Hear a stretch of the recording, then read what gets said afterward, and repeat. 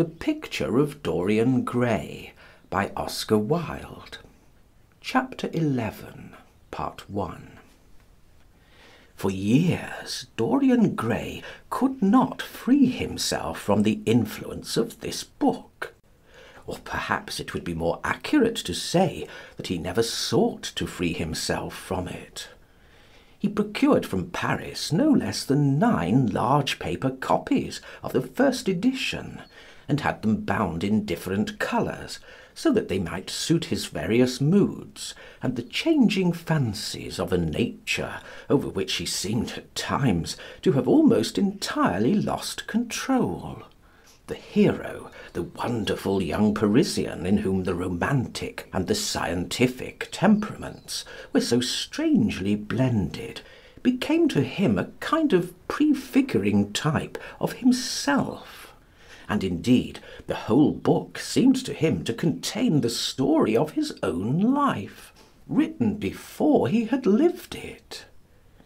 In one point he was more fortunate than the novel's fantastic hero.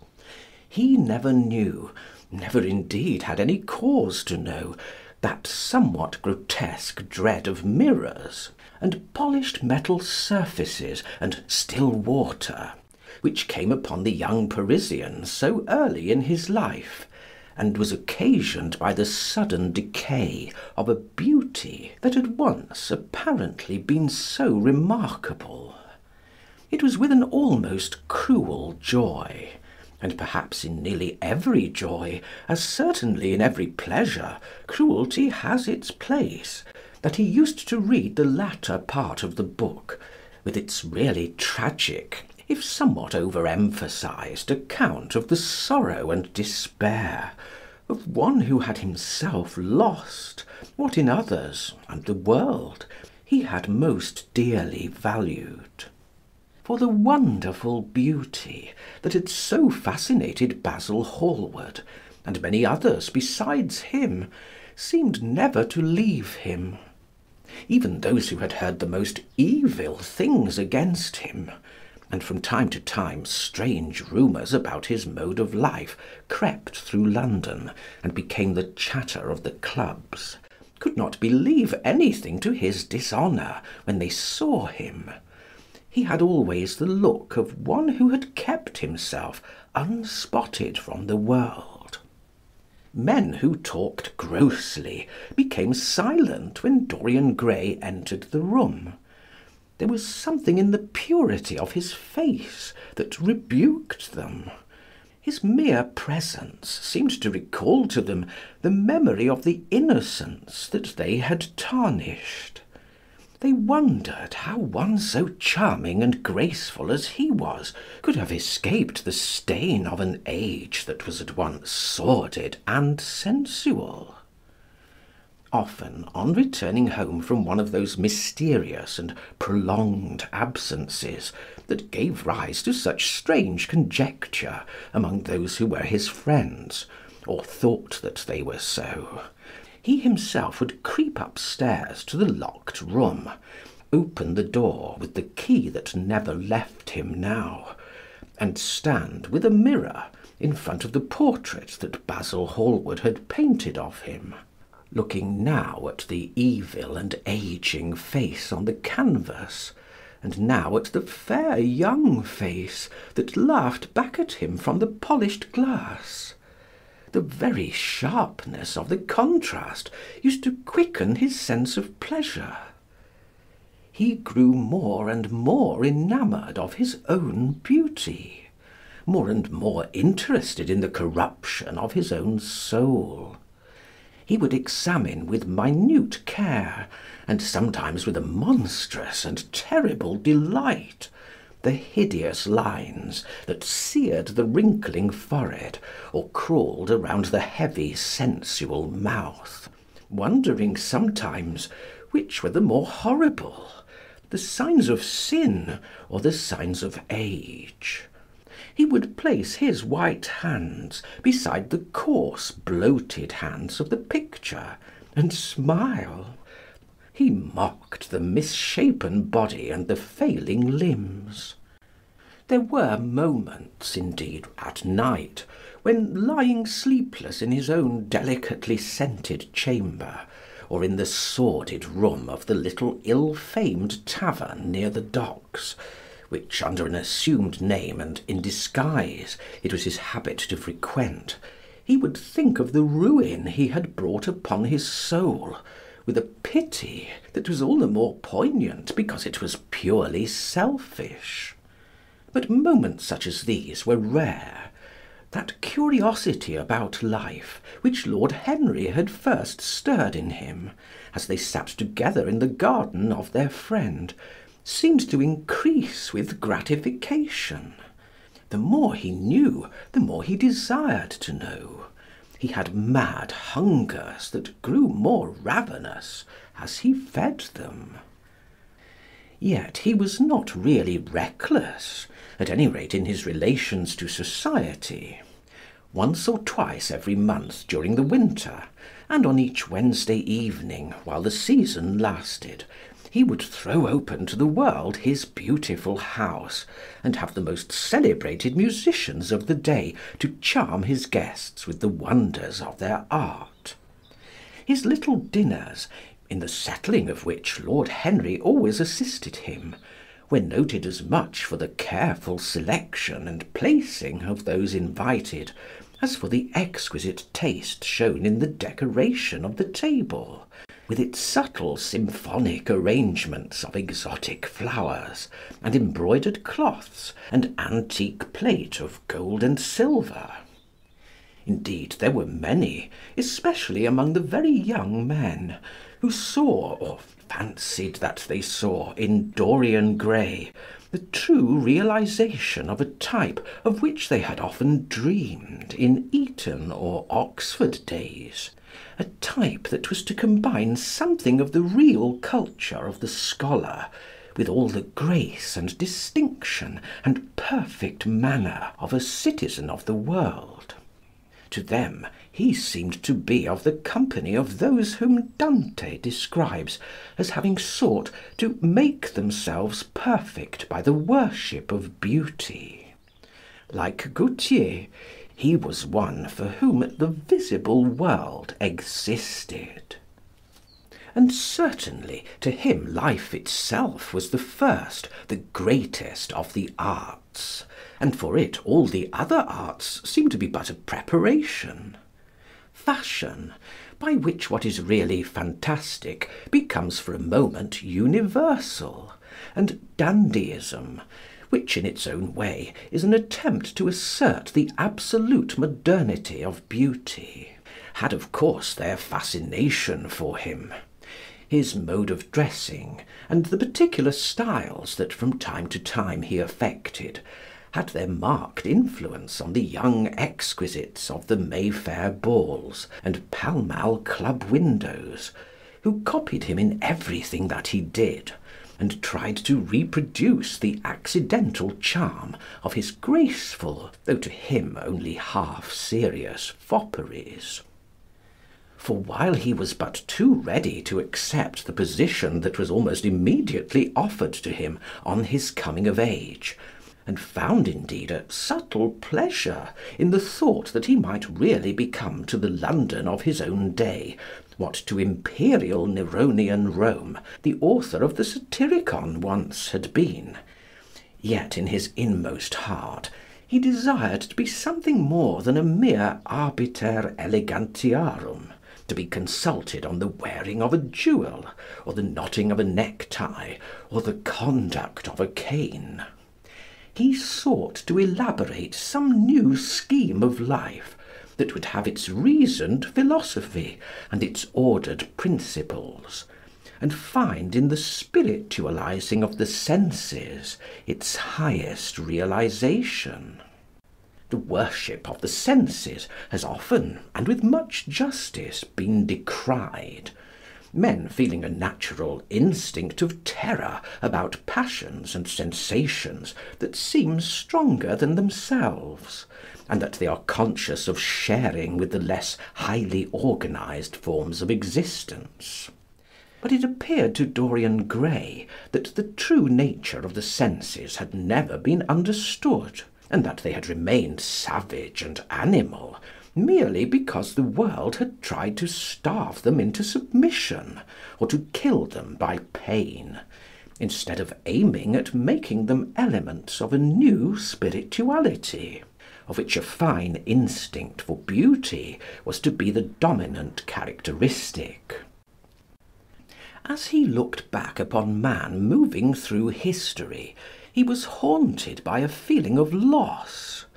So much had been surrendered, and to such little purpose. There had been mad, wilful rejections, monstrous forms of self-torture and self-denial, whose origin was fear, and whose result was a degradation infinitely more terrible than that fancied degradation from which in their ignorance they had sought to escape. Nature, in her wonderful irony, driving out the anchorite to feed with the wild animals of the desert, and giving to the hermit the beasts of the field as his companions. Yes, there was to be, as Lord Henry had prophesied, a new hedonism that was to recreate life and to save it from that harsh, uncomely Puritanism that is having in our own day its curious revival. It was to have its service of the intellect, certainly, yet it was never to accept any theory or system that would involve the sacrifice of any mode of passionate experience. Its aim, indeed, was to be experience itself, and not the fruits of experience, sweet or bitter as they might be. Of the asceticism that deadens the senses, as of the vulgar profligacy that dulls them, it was to know nothing. But it was to teach man to concentrate himself upon the moments of a life that is itself but a moment. There are few of us who have not sometimes wakened before dawn, either after one of those dreamless nights that make us almost enamoured of death, or one of those nights of horror and misshapen joy, when through the chambers of the brain sweep phantoms more terrible than reality itself, and instinct with that vivid life that lurks in all grotesques, and that lends to Gothic art its enduring vitality. This art being, one might fancy, especially the art of those whose minds have been troubled with the malady of reverie. Gradually white fingers creep through the curtains, and they appear to tremble. In black fantastic shapes dumb shadows crawl into the corners of the room and crouch there. Outside there is the stirring of birds among the leaves, or the sound of men going forth to their work, or the sigh and sob of the wind coming down from the hills and wandering round the silent house, as though it feared to wake the sleepers, and yet must needs call forth sleep from her purple cave. Veil after veil of thin dusky gauze is lifted, and by degrees the forms and colours of things are restored to them, and we watch the dawn remaking the world in its antique pattern. The wan mirrors get back their mimic life. The flameless tapers stand where we had left them, and beside them lies the half-cut book that we had been studying, or the wired flower that we had worn at the ball, or the letter that we had been afraid to read, or that we had read too often. Nothing seems to us changed. Out of the unreal shadows of the night comes back the real life that we had known. We have to resume it where we had left off, and there steals over us a terrible sense of the necessity for the continuance of energy in the same wearisome round of stereotyped habits, or a wild longing, it may be, that our eyelids might open some morning upon a world that had been refashioned anew in the darkness for our pleasure, a world in which things would have fresh shapes and colours, and be changed, or have other secrets; a world in which the past would have little or no place, or survive at any rate in no conscious form of obligation or regret, the remembrance even of joy having its bitterness, and the memories of pleasure their pain. It was the creation of such worlds as these that seemed to Dorian Gray to be the true object, or amongst the true objects, of life; and in his search for sensations that would be at once new and delightful, and possess that element of strangeness that is so essential to romance, he would often adopt certain modes of thought that he knew to be really alien to his nature, abandon himself to their subtle influences, and then, having as it were caught their colour and satisfied his intellectual curiosity, leave them with that curious indifference that is not incompatible with a real ardour of temperament, and that indeed, according to certain modern psychologists, is often a condition of it. It was rumoured of him once that he was about to join the Roman Catholic communion, and certainly the Roman ritual had always a great attraction for him. The daily sacrifice, more awful really than all the sacrifices of the antique world, stirred him as much by its superb rejection of the evidence of the senses as by the primitive simplicity of its elements, and the eternal pathos of the human tragedy that it sought to symbolise. He loved to kneel down on the cold marble pavement and watch the priest, in his stiff flowered dalmatic, slowly and with white hands moving aside the veil of the tabernacle, or raising aloft the jewelled lantern-shaped monstrance with that pallid wafer that at times, one would fain think, is indeed the panis celestis, the bread of angels; or robed in the garments of the Passion of Christ, breaking the host into the chalice and smiting his breast for his sins. The fuming censers that the grave boys, in their lace and scarlet, tossed into the air like great gilt flowers, had their subtle fascination for him. As he passed out, he used to look with wonder at the black confessionals, and long to sit in the dim shadow of one of them, and listen to men and women whispering through the worn grating the true story of their lives. But he never fell into the error of arresting his intellectual development by any formal acceptance of creed or system, or of mistaking for a house in which to live an inn that is but suitable for the sojourn of a night, or for a few hours of a night in which there are no stars and the moon is in travail. Mysticism, with its marvellous power of making common things strange to us, and the subtle antinomianism that always seems to accompany it, moved him for a season. And for a season he inclined to the materialistic doctrines of the Darwinismus movement in Germany, and found a curious pleasure in tracing the thoughts and passions of men to some pearly cell in the brain, or some white nerve in the body, delighting in the conception of the absolute dependence of the spirit on certain physical conditions, morbid or healthy, normal or diseased. Yet, as has been said of him before, no theory of life seemed to him to be of any importance compared with life itself. He felt keenly conscious of how barren all intellectual speculation is when separated from action and experiment.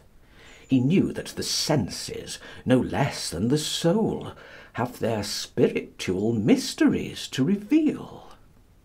And so he would now study perfumes and the secrets of their manufacture, distilling heavily scented oils and burning odorous gums from the East.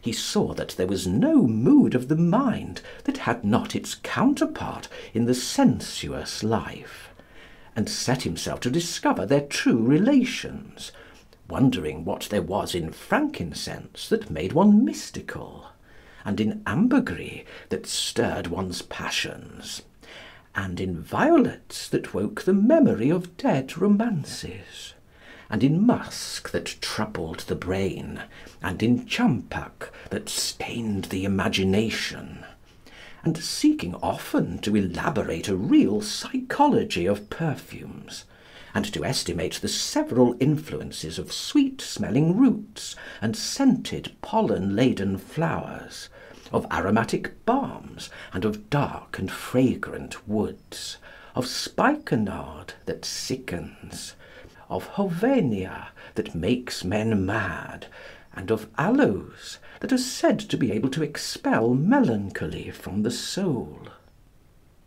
At another time he devoted himself entirely to music, and in a long latticed room, with a vermilion and gold ceiling and walls of olive green lacquer, he used to give curious concerts in which mad gipsies tore wild music from little zithers, or grave yellow-shawled Tunisians plucked at the strained strings of monstrous lutes, while grinning negroes beat monotonously upon copper drums, and crouching upon scarlet mats, slim turbaned Indians blew through long pipes of reed or brass, and charmed, or feigned to charm, great hooded snakes and horrible horned adders. The harsh intervals and shrill discords of barbaric music stirred him at times when Schubert's grace and Chopin's beautiful sorrows and the mighty harmonies of Beethoven himself fell unheeded on his ear. He collected together from all parts of the world the strangest instruments that could be found, either in the tombs of dead nations or among the few savage tribes that have survived contact with Western civilizations, and loved to touch and try them. He had the mysterious juruparis of the Rio Negro Indians, that women are not allowed to look at, and that even youths may not see till they have been subjected to fasting and scourging, and the earthen jars of the Peruvians that have the shrill cries of birds, and flutes of human bones, such as Alfonso de Ovalle heard in Chile, and the sonorous green jaspers that are found near Cuzco, and give forth a note of singular sweetness.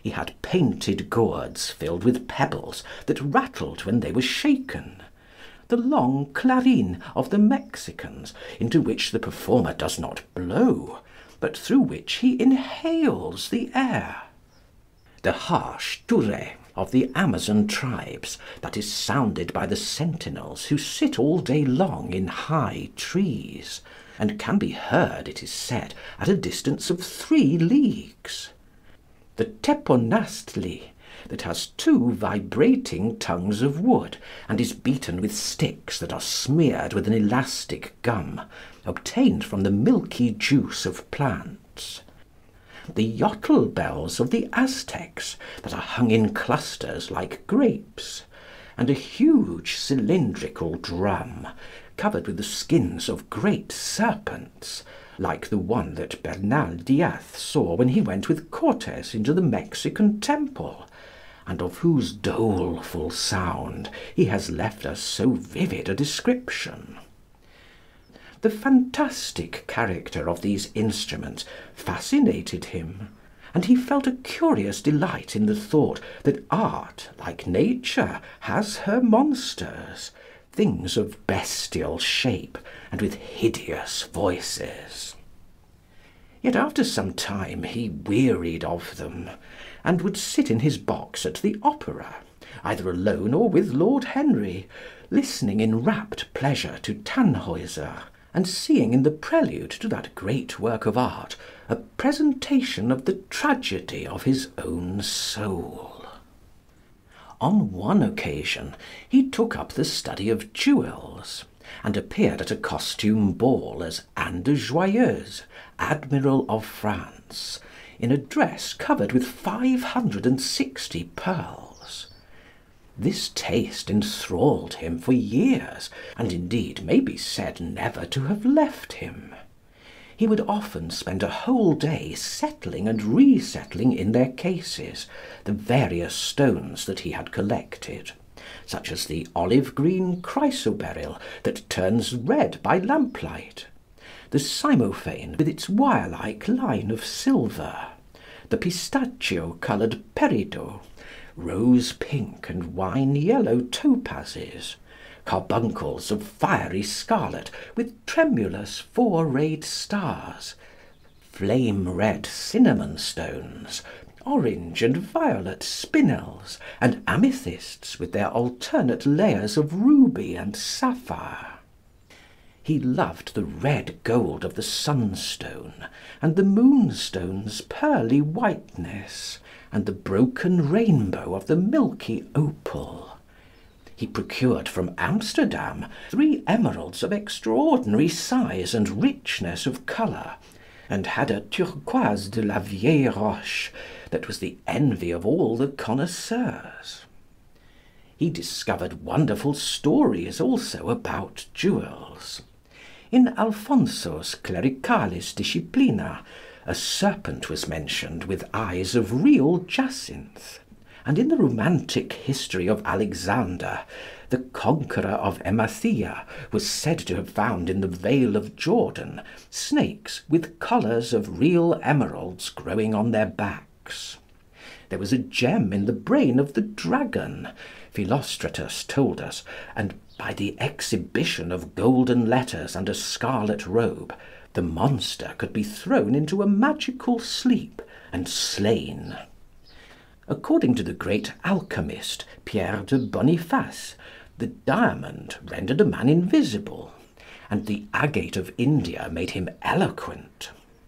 The cornelian appeased anger, and the hyacinth provoked sleep, and the amethyst drove away the fumes of wine.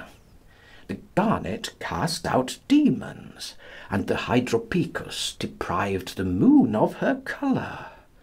The selenite waxed and waned with the moon, and the melosius, that discovers thieves, could be affected only by the blood of kids. Leonardus Camillus had seen a white stone taken from the brain of a newly killed toad, that was a certain antidote against poison. The bezoar that was found in the heart of the Arabian deer was a charm that could cure the plague. In the nests of Arabian birds was the aspilates, that, according to Democritus, kept the wearer from any danger by fire. The king of Ceylon rode through his city with a large ruby in his hand, at the ceremony of his coronation. The gates of the palace of John the priest were made of sardius, with the horn of the horned snake inwrought, so that no man might bring poison within. Over the gable were 2 golden apples, in which were 2 carbuncles, so that the gold might shine by day, and the carbuncles by night. In Lodge's strange romance, A Marguerite of America, it was stated that in the chamber of the Queen one could behold all the chaste ladies of the world, enchased out of silver, looking through fair mirrors of chrysolites, carbuncles, sapphires, and green emeralds. Marco Polo had seen the inhabitants of Zipangu place rose-coloured pearls in the mouths of the dead. A sea monster had been enamoured of the pearl that the diver brought to King Perozes, and had slain the thief, and mourned for 7 moons over its loss. When the Huns lured the king into the great pit, he flung it away, Procopius tells the story, nor was it ever found again, though the Emperor Anastasius offered 500 weight of gold pieces for it. The King of Malabar had shown to a certain Venetian a rosary of 304 pearls, one for every god that he worshipped.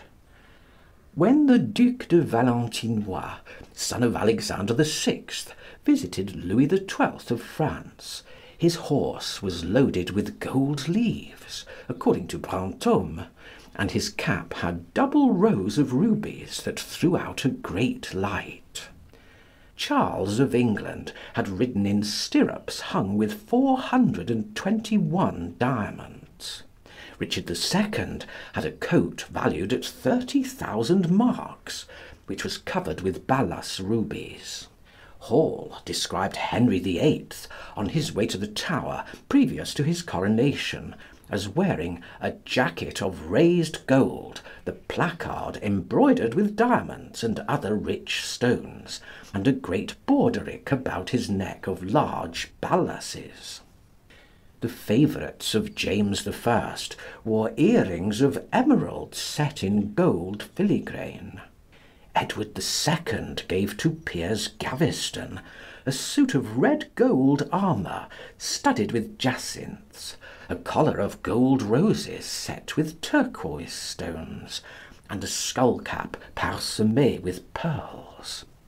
Henry II wore jewelled gloves reaching to the elbow, and had a hawk glove sewn with 12 rubies and 52 great orients. The ducal hat of Charles the Rash, the last Duke of Burgundy of his race, was hung with pear-shaped pearls and studded with sapphires. How exquisite life had once been! How gorgeous in its pomp and decoration! Even to read of the luxury of the dead was wonderful. End of chapter 11, part 1. The Picture of Dorian Gray by Oscar Wilde. Chapter 11, part 2. Then he turned his attention to embroideries, and to the tapestries that performed the office of frescoes in the chill rooms of the northern nations of Europe.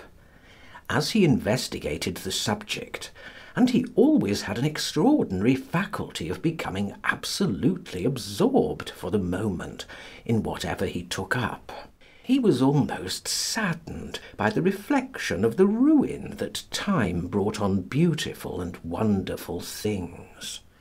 He, at any rate, had escaped that.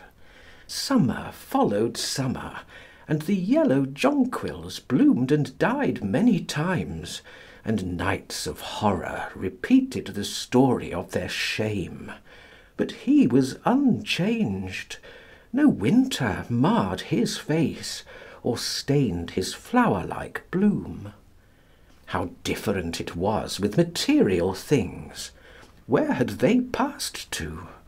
Where was the great crocus-coloured robe on which the gods fought against the giants, that had been worked by brown girls for the pleasure of Athena?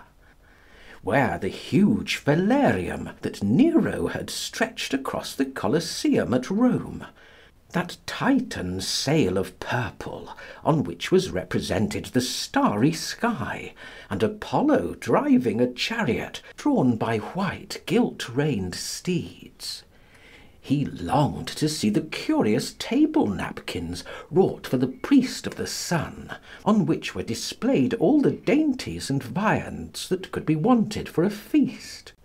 The mortuary cloth of King Chilperic, with its 300 golden bees, the fantastic robes that excited the indignation of the Bishop of Pontus, and were figured with lions, panthers, bears, dogs, forests, rocks, hunters, all in fact that a painter can copy from nature.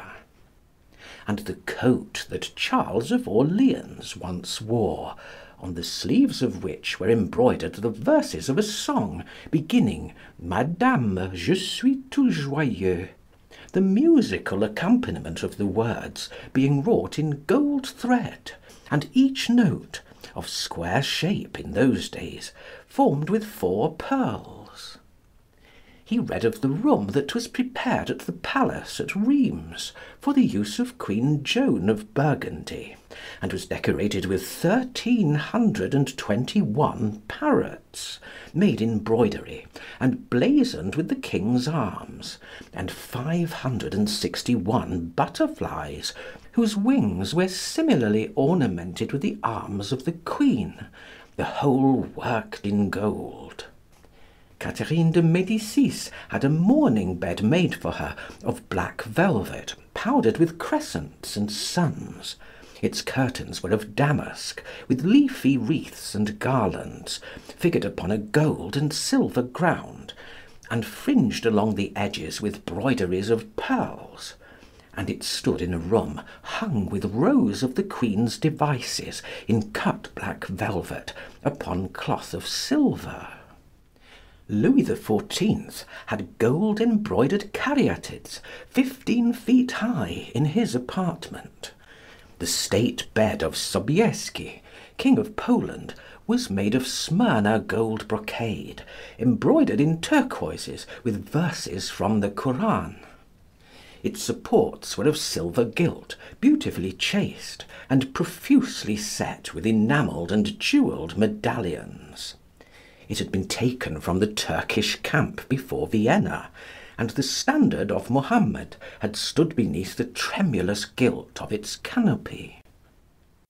And so, for a whole year, he sought to accumulate the most exquisite specimens that he could find of textile and embroidered work, getting the dainty Delhi muslins, finely wrought with gold thread palmates, and stitched over with iridescent beetles' wings; the Dhaka gauzes, that from their transparency are known in the East as woven air, and running water, and evening dew; strange figured cloths from Java; elaborate yellow Chinese hangings; books bound in tawny satins or fair blue silks, and wrought with fleurs-de-lis, birds and images; veils of lacis worked in Hungary point; Sicilian brocades and stiff Spanish velvets; Georgian work with its gilt coins,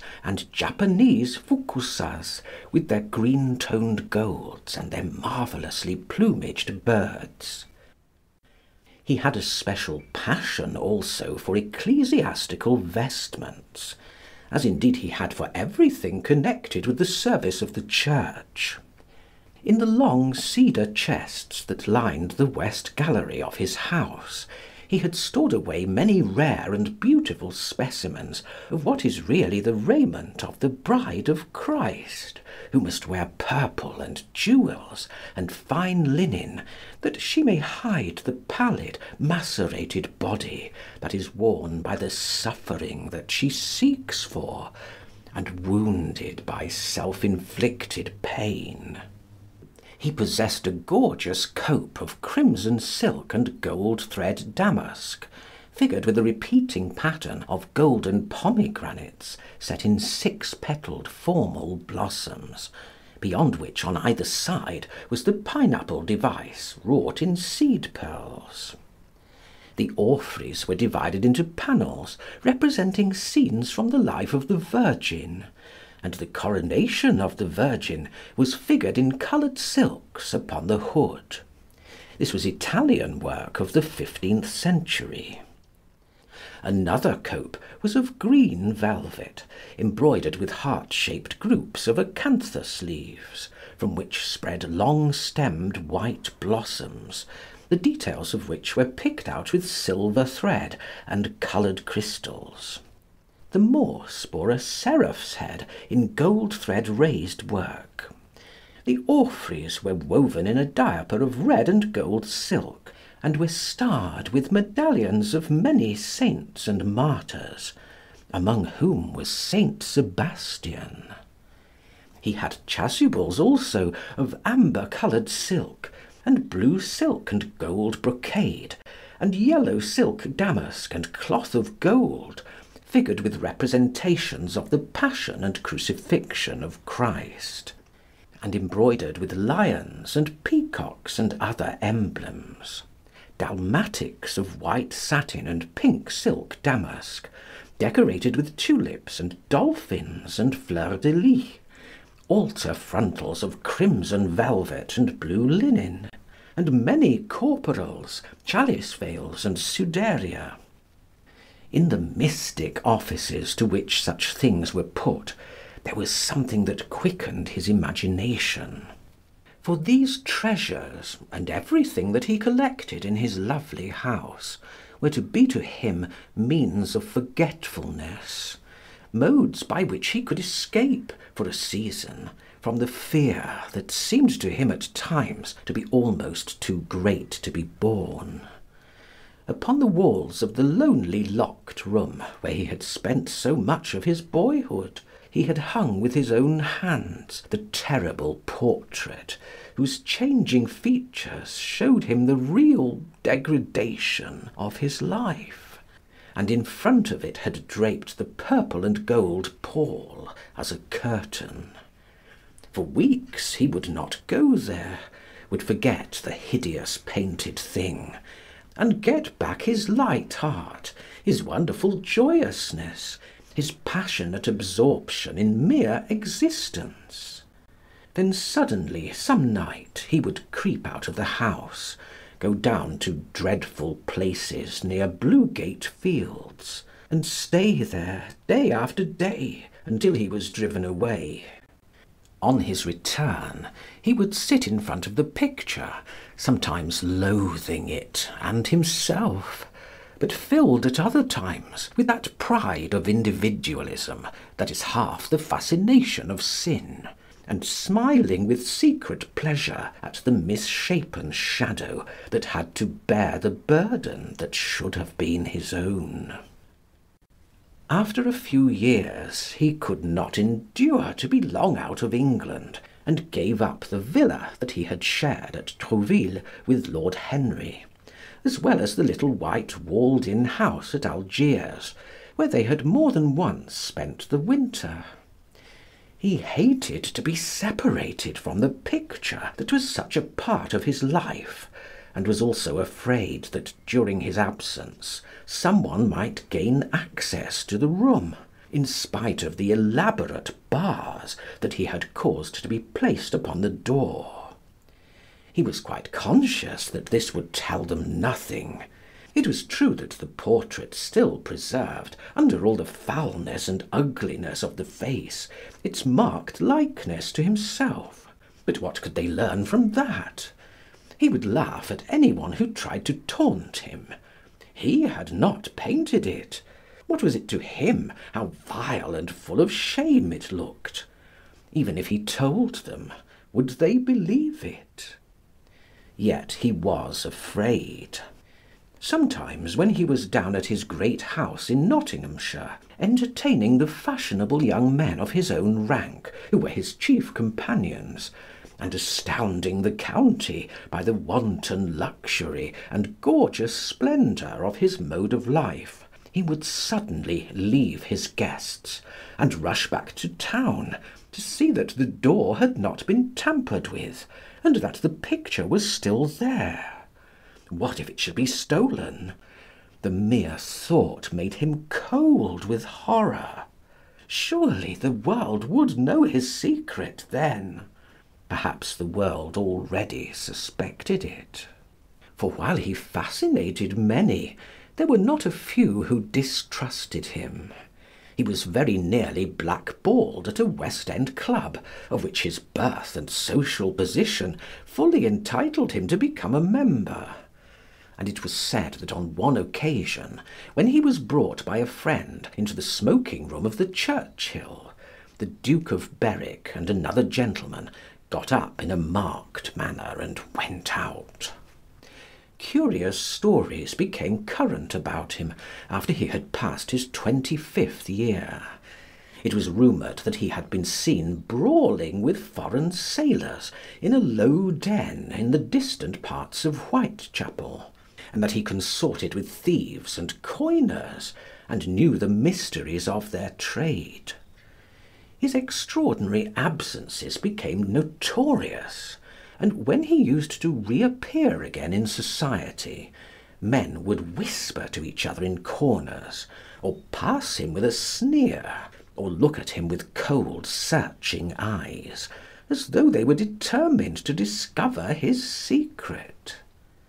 Of such insolences and attempted slights he of course took no notice, and in the opinion of most people his frank debonair manner, his charming boyish smile, and the infinite grace of that wonderful youth that seemed never to leave him, were in themselves a sufficient answer to the calumnies, for so they termed them, that were circulated about him.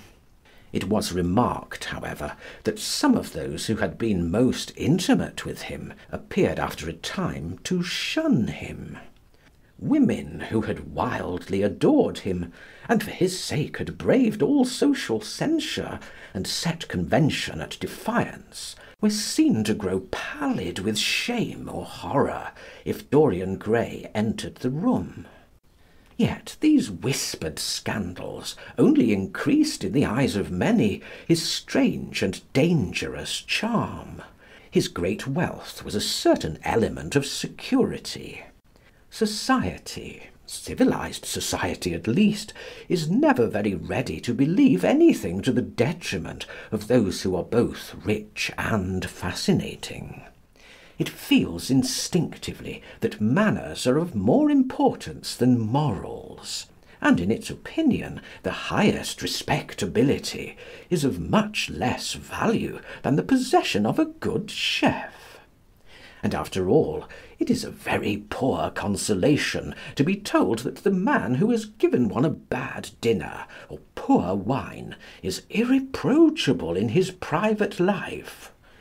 Even the cardinal virtues cannot atone for half-cold entrees, as Lord Henry remarked once in a discussion on the subject, and there is possibly a good deal to be said for his view. For the canons of good society are, or should be, the same as the canons of art. Form is absolutely essential to it. It should have the dignity of a ceremony as well as its unreality, and should combine the insincere character of a romantic play with the wit and beauty that make such plays delightful to us. Is insincerity such a terrible thing? I think not. It is merely a method by which we can multiply our personalities. Such, at any rate, was Dorian Gray's opinion. He used to wonder at the shallow psychology of those who conceive the ego in man as a thing simple, permanent, reliable, and of one essence. To him, man was a being with myriad lives and myriad sensations, a complex, multiform creature that bore within itself strange legacies of thought and passion, and whose very flesh was tainted with the monstrous maladies of the dead. He loved to stroll through the gaunt, cold picture gallery of his country house, and look at the various portraits of those whose blood flowed in his veins. Here was Philip Herbert, described by Francis Osborne in his Memoirs on the Reigns of Queen Elizabeth and King James, as one who was caressed by the court for his handsome face, which kept him not long company. Was it young Herbert's life that he sometimes led? Had some strange poisonous germ crept from body to body till it had reached his own? Was it some dim sense of that ruined grace that had made him so suddenly, and almost without cause, give utterance in Basil Hallward's studio to the mad prayer that had so changed his life? Here, in gold-embroidered red doublet, jewelled surcoat, and gilt-edged ruff and wristbands, stood Sir Anthony Sherard, with his silver and black armour piled at his feet. What had this man's legacy been? Had the lover of Giovanna of Naples bequeathed him some inheritance of sin and shame? Were his own actions merely the dreams that the dead man had not dared to realise?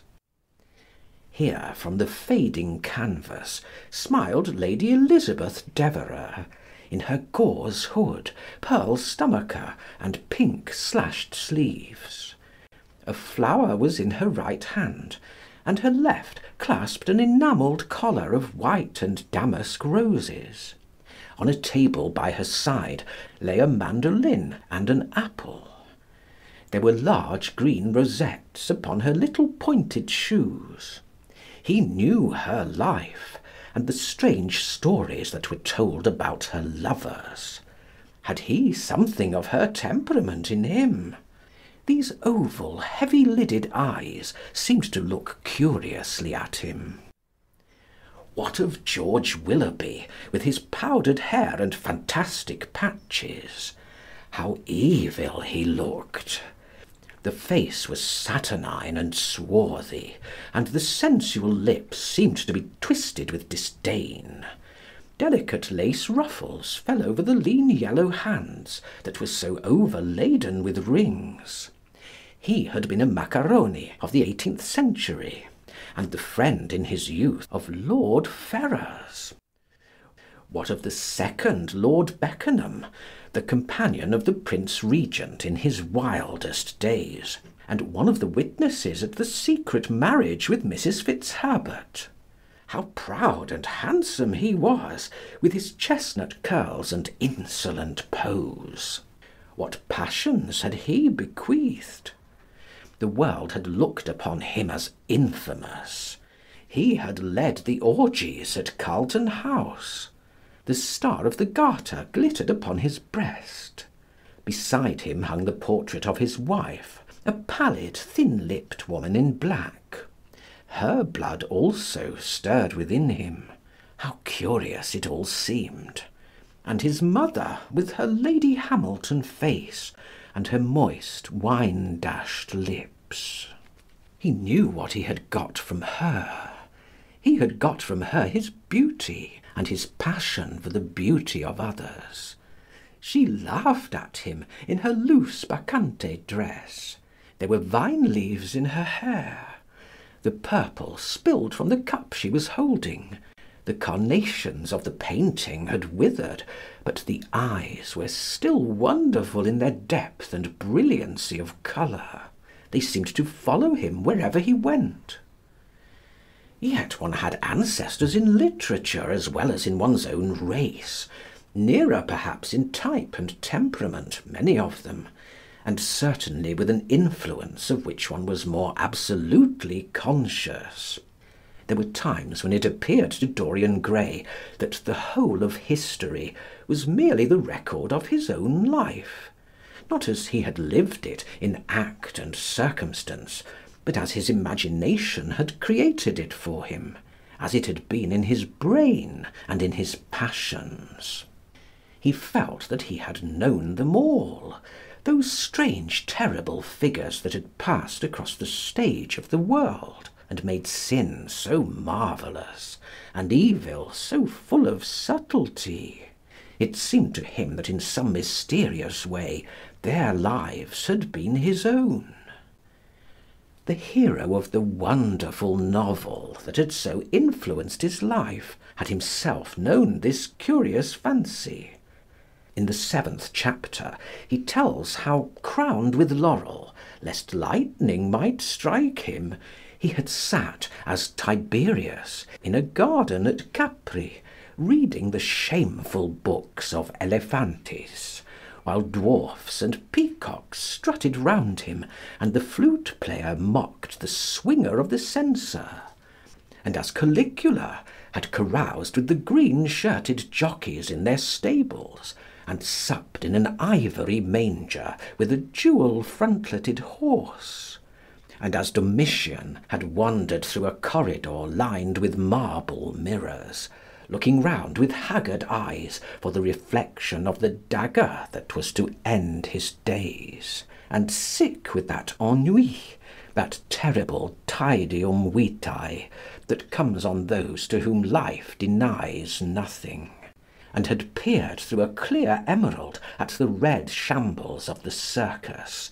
and then, in a litter of pearl and purple, drawn by silver-shod mules, been carried through the street of pomegranates to a house of gold, and heard men cry on Nero Caesar as he passed by; and as Elagabalus had painted his face with colours, and plied the distaff among the women, and brought the moon from Carthage, and given her in mystic marriage to the sun.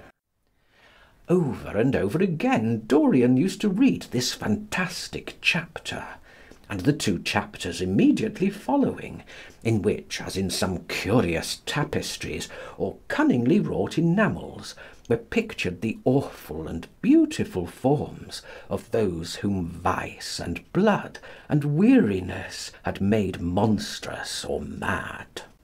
Filippo, Duke of Milan, who slew his wife, and painted her lips with a scarlet poison, that her lover might suck death from the dead thing he fondled. Pietro Barbi, the Venetian, known as Paul II., who sought in his vanity to assume the title of Formosus, and whose tiara, valued at 200,000 florins, was bought at the price of a terrible sin. Gian Maria Visconti, who used hounds to chase living men, and whose murdered body was covered with roses by a harlot who had loved him. The Borgia on his white horse, with fratricide riding beside him, and his mantle stained with the blood of Perotto. Pietro Riario, the young Cardinal Archbishop of Florence, child and minion of Sixtus IV., whose beauty was equalled only by his debauchery, and who received Leonora of Aragon in a pavilion of white and crimson silk, filled with nymphs and centaurs, and gilded a boy, that he might serve at the feast as Ganymede or Hylas. Etzeline, whose melancholy could be cured only by the spectacle of death, and who had a passion for red blood, as other men have for red wine, the son of the fiend, as was reported, and one who had cheated his father at dice, when gambling with him for his own soul. Giambattista Cibo, who in mockery took the name of Innocent, and into whose torpid veins the blood of 3 lads was infused by a Jewish doctor. Sigismondo Malatesta, the lover of Isotta, and the lord of Rimini, whose effigy was burned at Rome as the enemy of God and man, who strangled Polissena with a napkin, and gave poison to Ginevra d'Este in a cup of emerald, and in honour of a shameful passion built a pagan church for Christian worship. Charles VI, who had so wildly adored his brother's wife, that a leper had warned him of the insanity that was coming on him, and who, when his brain had sickened and grown strange, could only be soothed by Saracen cards painted with the images of love and death and madness. And in his trimmed jerkin and jewelled cap, and acanthus-like curls, Grifonetto Baglioni, who slew Astorre with his bride, and Simonetto with his page, and whose comeliness was such, that as he lay dying in the yellow piazza of Perugia, Those who had hated him could not choose but weep, and Atalanta, who had cursed him, blessed him. There was a horrible fascination in them all. He saw them at night, and they troubled his imagination in the day. The Renaissance knew of strange manners of poisoning by a helmet and a lighted torch, by an embroidered glove and a jewelled fan, by a gilded pomander, and by an amber chain. Dorian Gray had been poisoned by a book. There were moments when he looked on evil simply as a mode through which he could realise his conception of the beautiful. End of chapter 11. The Picture of Dorian Gray by Oscar Wilde. Chapter 12. It was on the 9th of November, the eve of his own 38th birthday, as he often remembered afterwards. He was walking home about 11 o'clock from Lord Henry's, where he had been dining, and was wrapped in heavy furs, as the night was cold and foggy. At the corner of Grosvenor Square and South Audley Street, a man passed him in the mist, walking very fast, and with the collar of his grey ulster turned up. He had a bag in his hand. Dorian recognised him. It was Basil Hallward. A strange sense of fear, for which he could not account, came over him. He made no sign of recognition, and went on quickly in the direction of his own house. But Hallward had seen him. Dorian heard him first stopping on the pavement, and then hurrying after him. In a few moments his hand was on his arm. "Dorian, what an extraordinary piece of luck! I've been waiting for you in your library ever since 9 o'clock. Finally, I took pity on your tired servant and told him to go to bed, as he let me out. I am off to Paris by the midnight train, and I particularly wanted to see you before I left. I thought it was you, or rather your fur coat, as you passed me, but I wasn't quite sure. Didn't you recognize me?" "In this fog, my dear Basil? Why, I can't even recognise Grosvenor Square. I believe my house is somewhere about here, but I don't feel at all certain about it. I'm sorry you are going away, as I have not seen you for ages. But I suppose you will be back soon?" "No, I am going to be out of England for 6 months. I intend to take a studio in Paris and shut myself up till I have finished a great picture I have in my head. However, it wasn't about myself I wanted to talk. Here, we are at your door. Let me come in for a moment. I have something to say to you." "I shall be charmed. But won't you miss your train?" said Dorian Gray languidly, as he passed up the steps and opened the door with his latch-key. The lamplight struggled out through the fog, and Hallward looked at his watch. "I have heaps of time," he answered.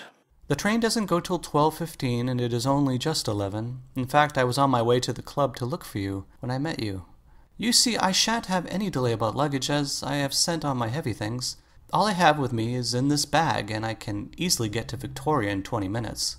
Dorian looked at him and smiled. "What a way for a fashionable painter to travel! A Gladstone bag and an ulster. Come in, or the fog will get into the house.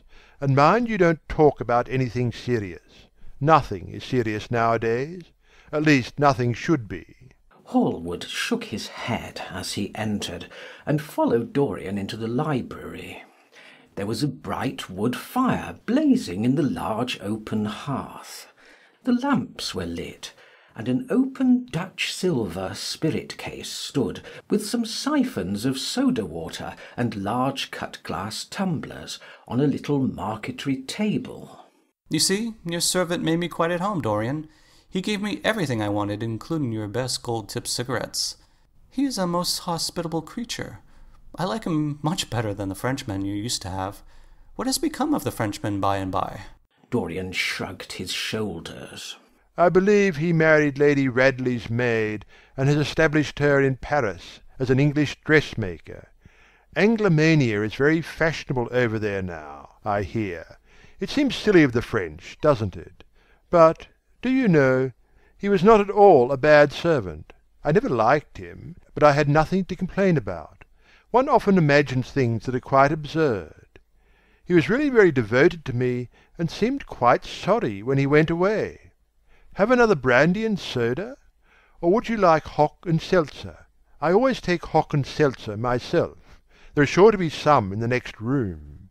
Thanks, I won't have anything more, said the painter, taking his cap and coat off, and throwing them on the bag that he had placed in the corner. And now, my dear fellow, I want to speak to you seriously. Don't frown like that. You make it so much more difficult for me. What is it all about? cried Dorian, in his petulant way, flinging himself down on the sofa. I hope it is not about myself. I am tired of myself tonight. I should like to be somebody else. It is about yourself, answered Hallward in his grave, deep voice. And I must say it to you. I shall only keep you half an hour. Dorian sighed and lit a cigarette. Half an hour, he murmured. It is not much to ask of you, Dorian, and it is entirely for your own sake that I am speaking. I think it right that you should know that the most dreadful things are being said against you in London. I don't wish to know anything about them. I love scandals about other people, but scandals about myself don't interest me. They have not got the charm of novelty. They must interest you, Dorian. Every gentleman is interested in his good name. You don't want people to talk of you as something vile and degraded. Of course you have your position and your wealth and all that kind of thing. But position and wealth are not everything. Mind you, I don't believe these rumors at all. At least I can't believe them when I see you. Sin is a thing that writes itself across a man's face. It cannot be concealed. People talk sometimes of secret vices. There are no such things. If a wretched man has a vice, it shows itself in the lines of his mouth, the droop of his eyelids, the moulding of his hands even. Somebody, I won't mention his name, but you know him, came to me last year to have his portrait done. I had never seen him before and had never heard anything about him at the time, though I have heard a good deal since. He offered an extravagant price. I refused him. There was something in the shape of his fingers that I hated. I know now that I was quite right in what I fancied about him. His life is dreadful. But you, Dorian, with your pure, bright, innocent face and your marvelous, untroubled youth, I can't believe anything against you. And yet I see you very seldom, and you never come down to the studio now. And when I am away from you and I hear all these hideous things that people are whispering about you, I don't know what to say. Why is it, Dorian, that a man like the Duke of Berwick leaves the room of a club when you enter it? Why is it that so many gentlemen in London will neither go to your house or invite you to theirs? You used to be a friend of Lord Staveley. I met him at dinner last week. Your name happened to come up in conversation, in connection with the miniatures you have lent to the exhibition at Dudley. Staveley curled his lip and said that you might have the most artistic tastes, but that you were a man whom no pure-minded girl should be allowed to know, and whom no chaste woman should sit in the same room with. I reminded him that I was a friend of yours, and asked him what he meant. He told me. He told me right out before everybody. It was horrible. Why is your friendship so fatal to young men? There was that wretched boy in the Guards who committed suicide. You were his great friend. There was Sir Henry Ashton, who had to leave England with a tarnished name. You and he were inseparable.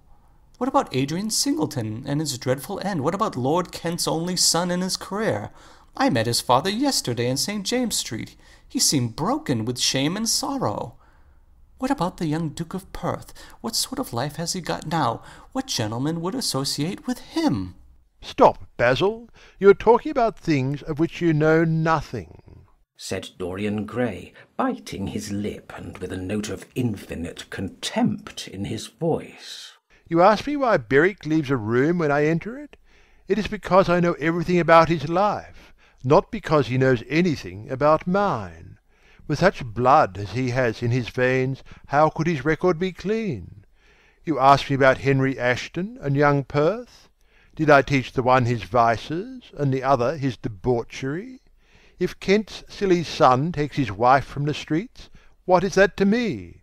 If Adrian Singleton writes his friend's name across a bill, am I his keeper? I know how people chatter in England.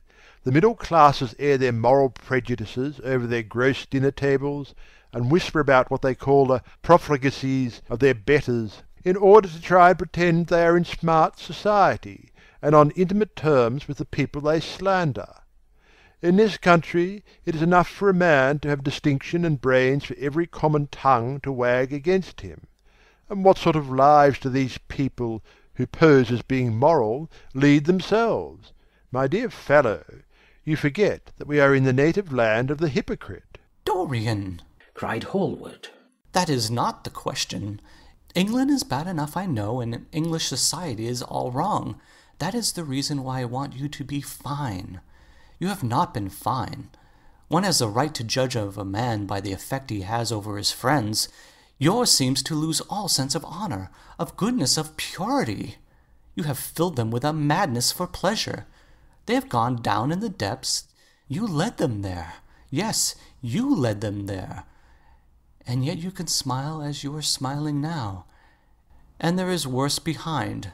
I know you and Harry are inseparable. Surely for that reason, if for no other, you should not have made his sister's name a byword. Take care, Basil. You go too far. I must speak, and you must listen. You shall listen. When you met Lady Gwendolen, not a breath of scandal had ever touched her. Is there a single decent woman in London now who would drive with her in the park? Why, even her children are not allowed to live with her. Then there are other stories. Stories that you have been seen creeping at dawn out of dreadful houses and slinking in disguise into the foulest dens in London. Are they true? Can they be true? When I first heard them, I laughed. I hear them now, and they make me shudder. What about your country house and the life that is led there?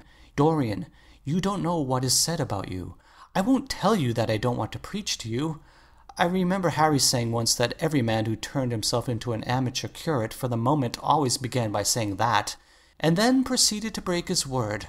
I do want to preach to you. I want you to lead such a life as will make the world respect you. I want you to have a clean name and a fair record.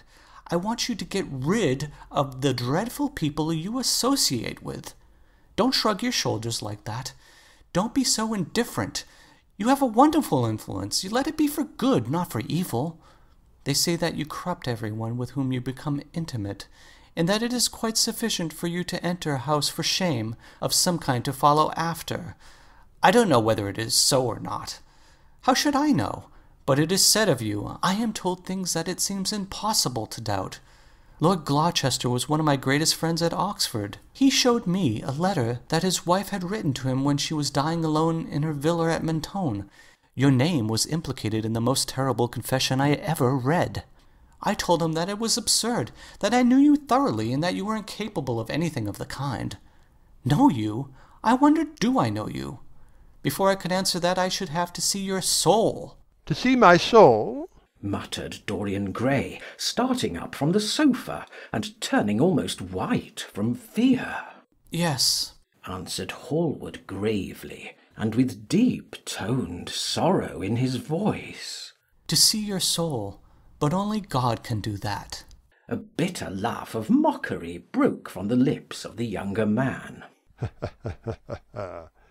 You shall see it yourself tonight, he cried, seizing a lamp from the table. Come, it is your own handiwork. Why shouldn't you look at it? You can tell the world all about it afterwards, if you choose. Nobody would believe you. If they did believe you, they would like me all the better for it. I know the age better than you do, though you will prate about it so tediously. Come, I tell you, you have chatted enough about corruption. Now you shall look on it face to face. There was the madness of pride in every word he uttered. He stamped his foot upon the ground in his boyish, insolent manner. He felt a terrible joy at the thought that someone else was to share his secret, and that the man who had painted the portrait that was the origin of all his shame was to be burdened for the rest of his life with the hideous memory of what he had done. Yes, he continued, coming closer to him and looking steadfastly into his stern eyes. I shall show you my soul. You shall see the thing that you fancy only God can see. Hallward started back. This is blasphemy, Dorian, he cried. You must not say things like that. They are horrible, and they don't mean anything. You think so? He laughed again. I know so. As for what I said to you tonight, I said it for your good. You know I have always been a staunch friend to you. Don't touch me. Finish what you have to say. A twisted flash of pain shot across the painter's face. He paused for a moment, and a wild feeling of pity came over him. After all, what right had he to pry into the life of Dorian Gray? If he had done a tithe of what was rumoured about him, how much he must have suffered! Then he straightened himself up and walked over to the fireplace, and stood there looking at the burning logs with their frost-like ashes and their throbbing cores of flame. I am waiting, Basil, said the young man in a hard, clear voice. He turned round. What I have to say is this, he cried. You must give me some answer to these horrible charges that I made against you. If you tell me they are absolutely untrue from beginning to end, I shall believe you. Deny them, Dorian, deny them. Can't you see what I am going through? My God, don't tell me that you are bad and corrupt and shameful. Dorian Gray smiled. There was a curl of contempt in his lips. Come upstairs, Basil, he said quietly. I keep a diary of my life from day to day, and it never leaves the room in which it is written. I shall show it to you if you come with me. I shall come with you, Dorian, if you wish it. I see I have missed my train. That makes no matter. I can go tomorrow. But don't ask me to read anything tonight. All I want is a plain answer to my question. That shall be given to you upstairs. I could not give it here. You will not have to read long. End of chapter 12. The Picture of Dorian Gray by Oscar Wilde. Chapter 13. He passed out of the room and began the ascent, Basil Hallward following close behind. They walked softly, as men do instinctively at night. The lamp cast fantastic shadows on the wall and staircase. A rising wind made some of the windows rattle. When they reached the top landing, Dorian set the lamp down on the floor, and taking out the key, turned it in the lock. You insist on knowing, Basil? he asked in a low voice. Yes. I am delighted, he answered, smiling. Then he added somewhat harshly, You are the one man in the world who is entitled to know everything about me. You have had more to do with my life than you think. And taking up the lamp, he opened the door and went in. A cold current of air passed them, and the light shot up for a moment in a flame of murky orange. He shuddered. Shut the door behind you, he whispered, as he placed the lamp on the table. Hallward glanced round him with a puzzled expression. The room looked as if it had not been lived in for years. A faded Flemish tapestry, a curtained picture, an old Italian cassone, and an almost empty bookcase. That was all that it seemed to contain, besides a chair and a table. As Dorian Gray was lighting a half-burned candle that was standing on the mantel-shelf, he saw that the whole place was covered with dust, and that the carpet was in holes. A mouse ran scuffling behind the wainscoting. There was a damp odour of mildew. So you think that it is only God who sees the soul, Basil? Draw that curtain back, and you will see mine. The voice that spoke was cold and cruel. You are mad, Dorian, or playing a part, muttered Hallward, frowning. You won't? Then I must do it myself, said the young man, and he tore the curtain from its rod and flung it on the ground. An exclamation of horror broke from the painter's lips as he saw in the dim light the hideous face on the canvas grinning at him. There was something in its expression that filled him with disgust and loathing. Good heavens! It was Dorian Gray's own face that he was looking at.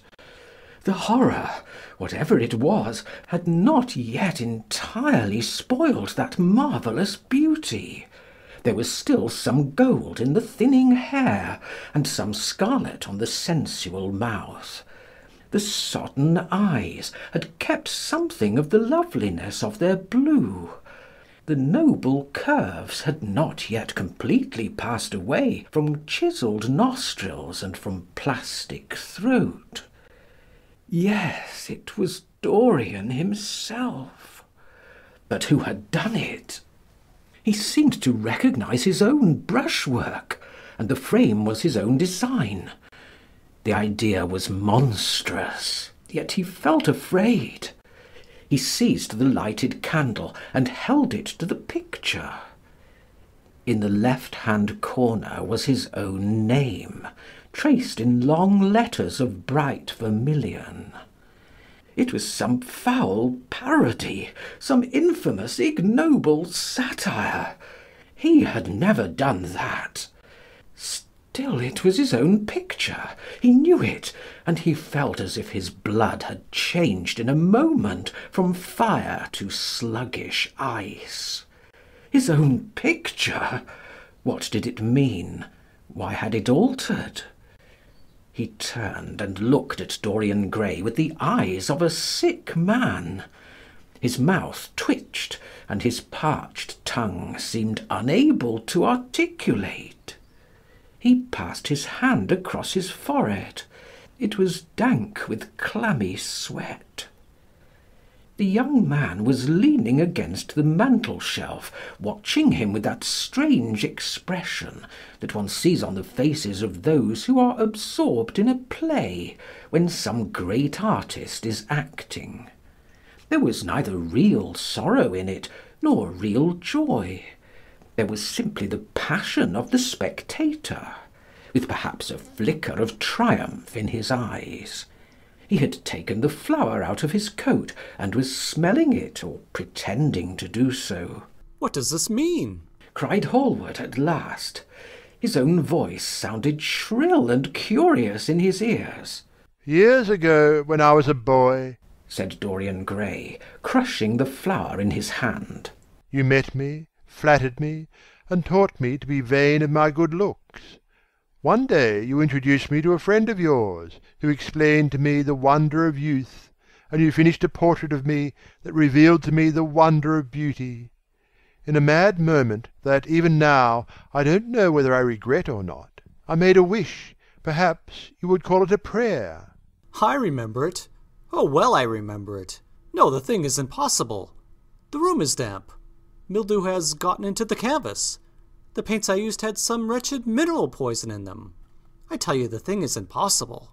Ah, what is impossible? Murmured the young man, going over to the window and leaning his forehead against the cold, mist-stained glass. You told me you had destroyed it.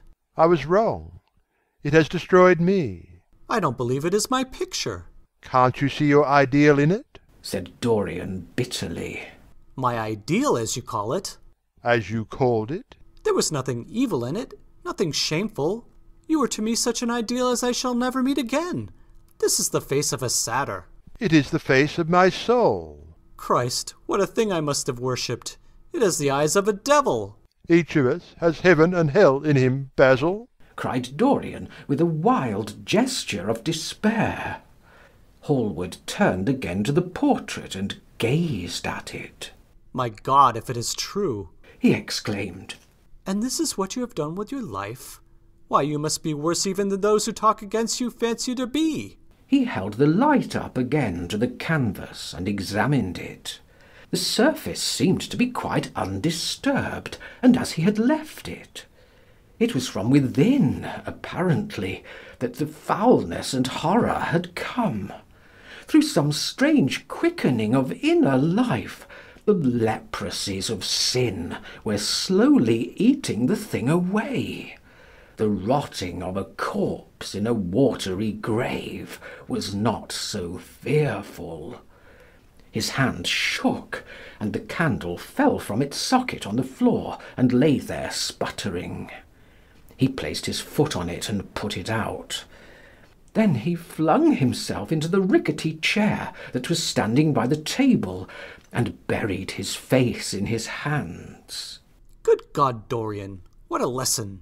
What an awful lesson! There was no answer, but he could hear the young man sobbing at the window.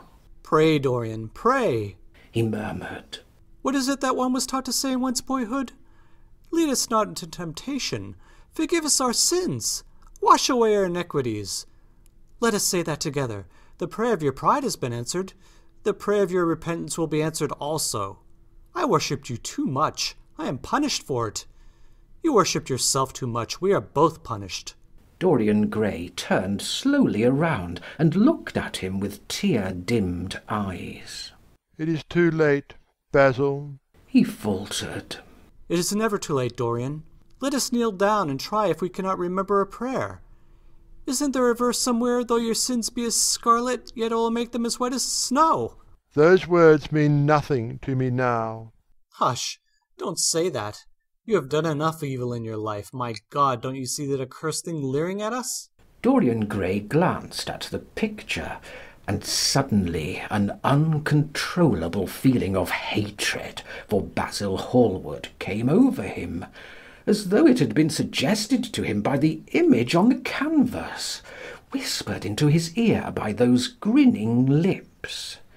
The mad passions of a hunted animal stirred within him, and he loathed the man who was seated at the table more than in his whole life he had ever loathed anything.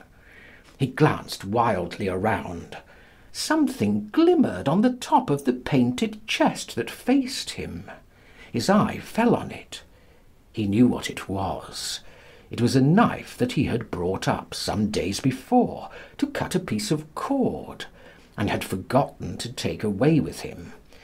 He moved slowly towards it, passing Hallward as he did so. As soon as he got behind him, he seized it and turned round. Hallward stirred in his chair as if he was going to rise. He rushed at him and dug the knife into the great vein that is behind the ear, crushing the man's head down on the table and stabbing again and again. There was a stifled groan, and the horrible sound of someone choking with blood.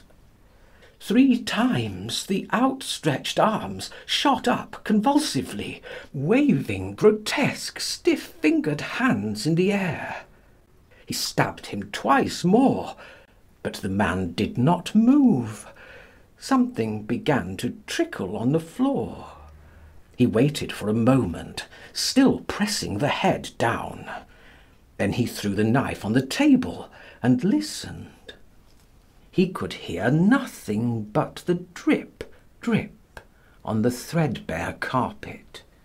He opened the door and went out on the landing. The house was absolutely quiet. No one was about.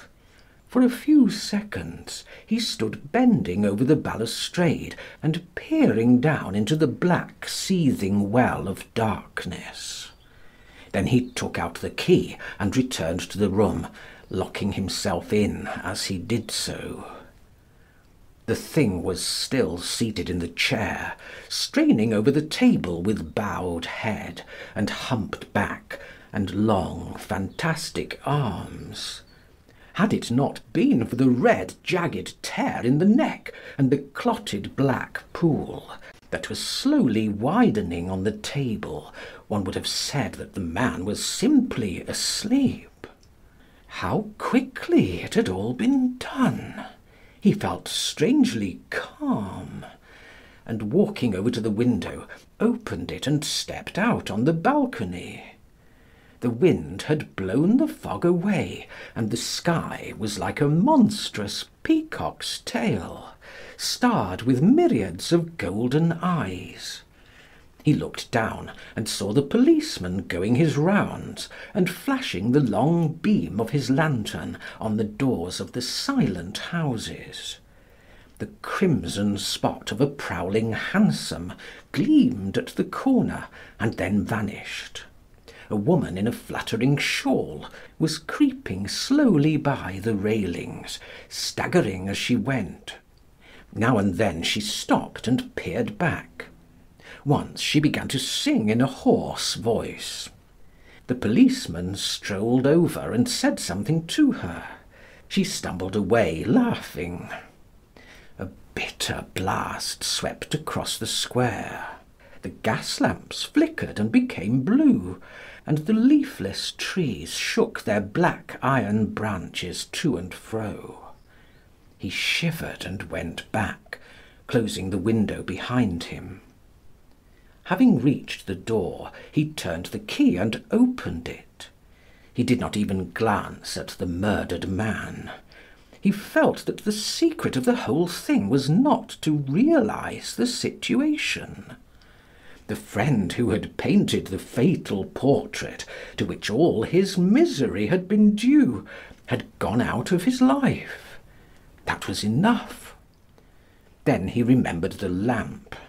It was a rather curious one of Moorish workmanship, made of dull silver inlaid with arabesques of burnished steel, and studded with coarse turquoises. Perhaps it might be missed by the servant, and questions would be asked. He hesitated for a moment, then he turned back and took it from the table. He could not help seeing the dead thing. How still it was! How horribly white the long hands looked! It was like a dreadful wax image. Having locked the door behind him, he crept quietly downstairs. The woodwork creaked and seemed to cry out as if in pain. He stopped several times and waited. No, everything was still. It was merely the sound of his own footsteps. When he reached the library, he saw the bag and coat in the corner. They must be hidden away somewhere. He unlocked a secret press that was in the wainscoting, a press in which he kept his own curious disguises, and put them into it. He could easily burn them afterwards. Then he pulled out his watch. It was 20 minutes to 2. He sat down and began to think. Every year, every month almost, men were strangled in England for what he had done. There had been a madness of murder in the air. Some red star had come too close to the earth. And yet, what evidence was there against him? Basil Hallward had left the house at 11. No one had seen him come in again. Most of the servants were at Selby Royal. His valet had gone to bed. Paris! Yes, it was to Paris that Basil had gone, and by the midnight train, as he had intended. With his curious, reserved habits, it would be months before any suspicions would be roused. Months! Everything could be destroyed long before then. A sudden thought struck him. He put on his fur coat and hat and went out into the hall. There he paused, hearing the slow, heavy tread of the policeman on the pavement outside, and seeing the flash of the bull's eye reflected in the window. He waited and held his breath. After a few moments he drew back the latch and slipped out, shutting the door very gently behind him. Then he began ringing the bell. In about 5 minutes his valet appeared, half-dressed and looking very drowsy. "I'm sorry to have had to wake you, Francis," he said, stepping in. "But I had forgotten my latchkey. What time is it? 10 minutes past 2, sir. answered the man, looking at the clock and blinking. 10 minutes past 2? How horribly late. You must wake me at 9 tomorrow. I have some work to do. All right, sir. Did anyone call this evening? Mr. Hallward, sir. He stayed here till 11, and then he went away to catch his train. Oh, I'm sorry, I didn't see him. Did he leave any message? No, sir, except that he would write to you from Paris if he did not find you at the club. That will do, Francis. Don't forget to call me at 9 tomorrow. No, sir. The man shambled down the passage in his slippers. Dorian Gray threw his hat and coat upon the table, and passed into the library. For a quarter of an hour he walked up and down the room, biting his lip and thinking. Then he took down the blue book from one of the shelves and began to turn over the leaves. Alan Campbell, 152 Hertford Street, Mayfair. Yes, that was the man he wanted. End of chapter 13. The Picture of Dorian Gray by Oscar Wilde. Chapter 14. At 9 o'clock the next morning, his servant came in with a cup of chocolate on a tray, and opened the shutters. Dorian was sleeping quite peacefully, lying on his right side with one hand underneath his cheek. He looked like a boy who had been tired out with play or study. The man had to touch him twice on the shoulder before he woke, and as he opened his eyes, a faint smile passed across his lips, as though he had been lost in some delightful dream. Yet he had not dreamed at all. His night had been untroubled by any images of pleasure or of pain. But youth smiles without any reason. It is one of its chiefest charms.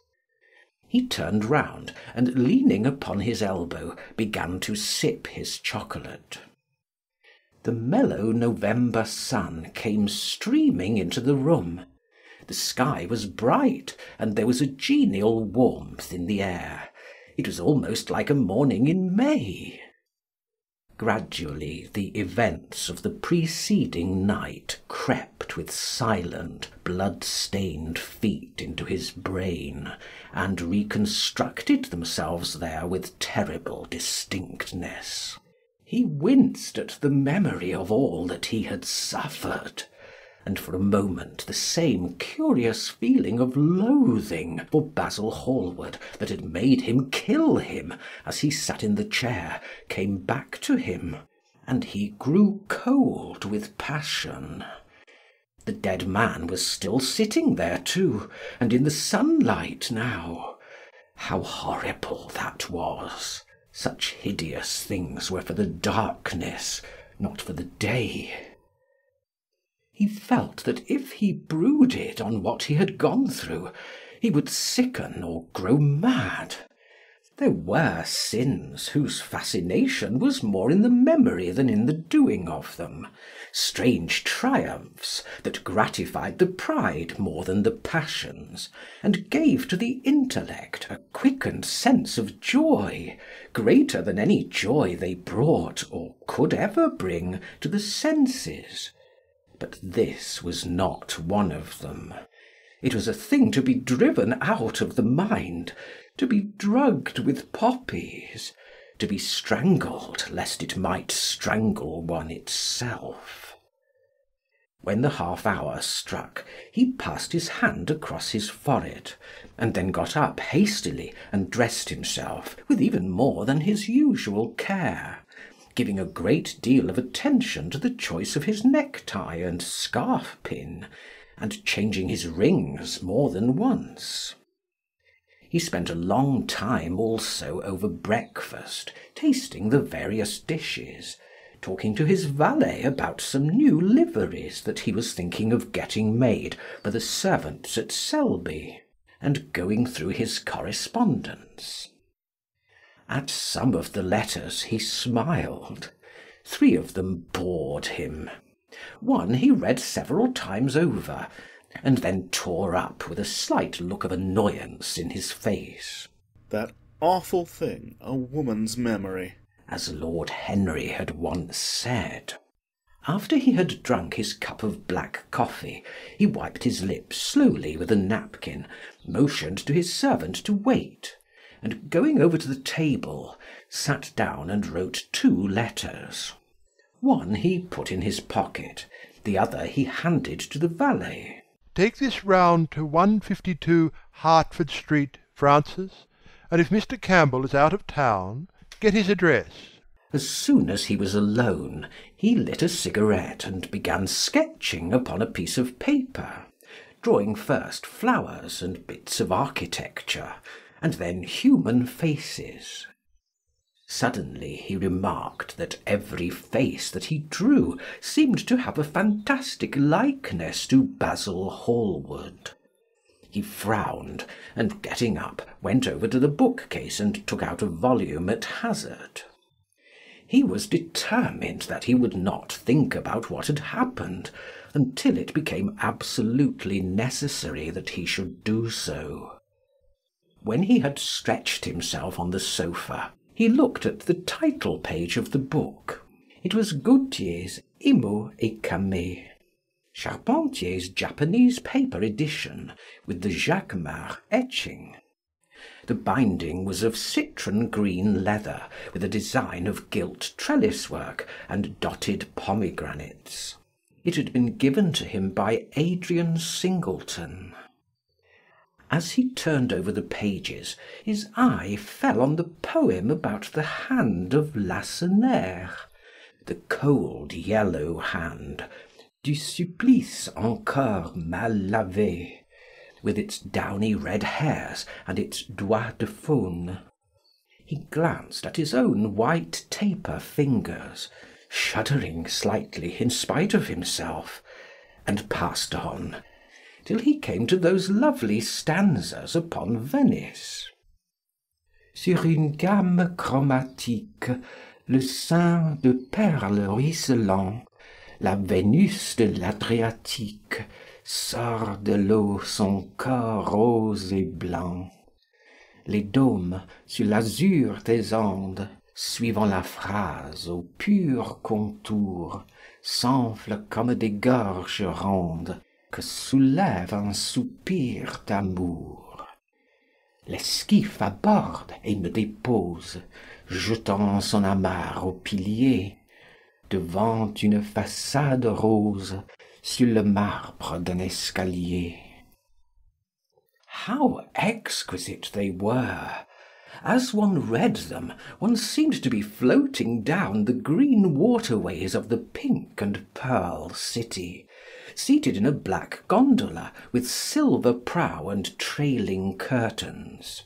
The mere lines looked to him like those straight lines of turquoise blue that follow one as one pushes out to the Lido. The sudden flashes of colour reminded him of the gleam of the opal and iris-throated birds that flutter round the tall, honeycombed campanile, or stalk with such stately grace through the dim, dust-stained arcades. Leaning back with half-closed eyes, he kept saying over and over to himself, "Devant une façade rose, sur le marbre d'un escalier." The whole of Venice was in those 2 lines. He remembered the autumn that he had passed there, and a wonderful love that had stirred him to mad, delightful follies. There was romance in every place, but Venice, like Oxford, had kept the background for romance, and to the true romantic, background was everything, or almost everything. Basil had been with him part of the time, and had gone wild over Tintoret. Poor Basil! What a horrible way for a man to die! He sighed and took up the volume again and tried to forget. He read of the swallows that fly in and out of the little cafe at Smyrna, where the hadjis sit counting their amber beads, and the turbaned merchants smoke their long tasselled pipes and talk gravely to each other. He read of the obelisk in the Place de la Concorde, that weeps tears of granite in its lonely, sunless exile, and longs to be back by the hot lotus-covered Nile, where there are sphinxes, and rose-red ibises, and white vultures with gilded claws, and crocodiles with small beryl eyes that crawl over the green steaming mud. He began to brood over those verses which, drawing music from kiss-stained marble, tell of that curious statue that Gautier compares to a contralto voice, the monstre charmant that couches in the porphyry room of the Louvre. But after a time the book fell from his hand. He grew nervous, and a horrible fit of terror came over him. What if Alan Campbell should be out of England? Days would elapse before he could come back. Perhaps he might refuse to come. What could he do then? Every moment was of vital importance. They had been great friends once, 5 years before, almost inseparable indeed. Then the intimacy had come suddenly to an end. When they met in society now, it was only Dorian Gray who smiled. Alan Campbell never did.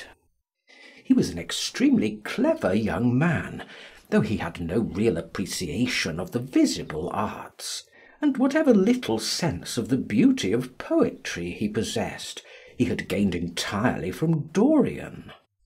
His dominant intellectual passion was for science. At Cambridge he had spent a great deal of his time working in the laboratory, and had taken a good class in the natural science tripos of his year.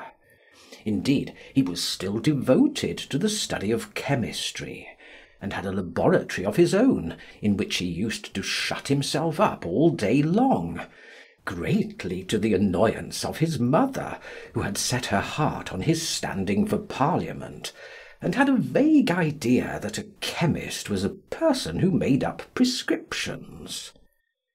He was an excellent musician, however, as well, and played both the violin and the piano better than most amateurs. In fact, it was music that had first brought him and Dorian Gray together. Music, and that indefinable attraction that Dorian seemed to be able to exercise whenever he wished, and indeed exercised often without being conscious of it. They had met at Lady Berkshire's the night that Rubinstein played there, and after that used to be always seen together at the opera and wherever good music was going on. For 18 months their intimacy lasted. Campbell was always either at Selby Royal or in Grosvenor Square.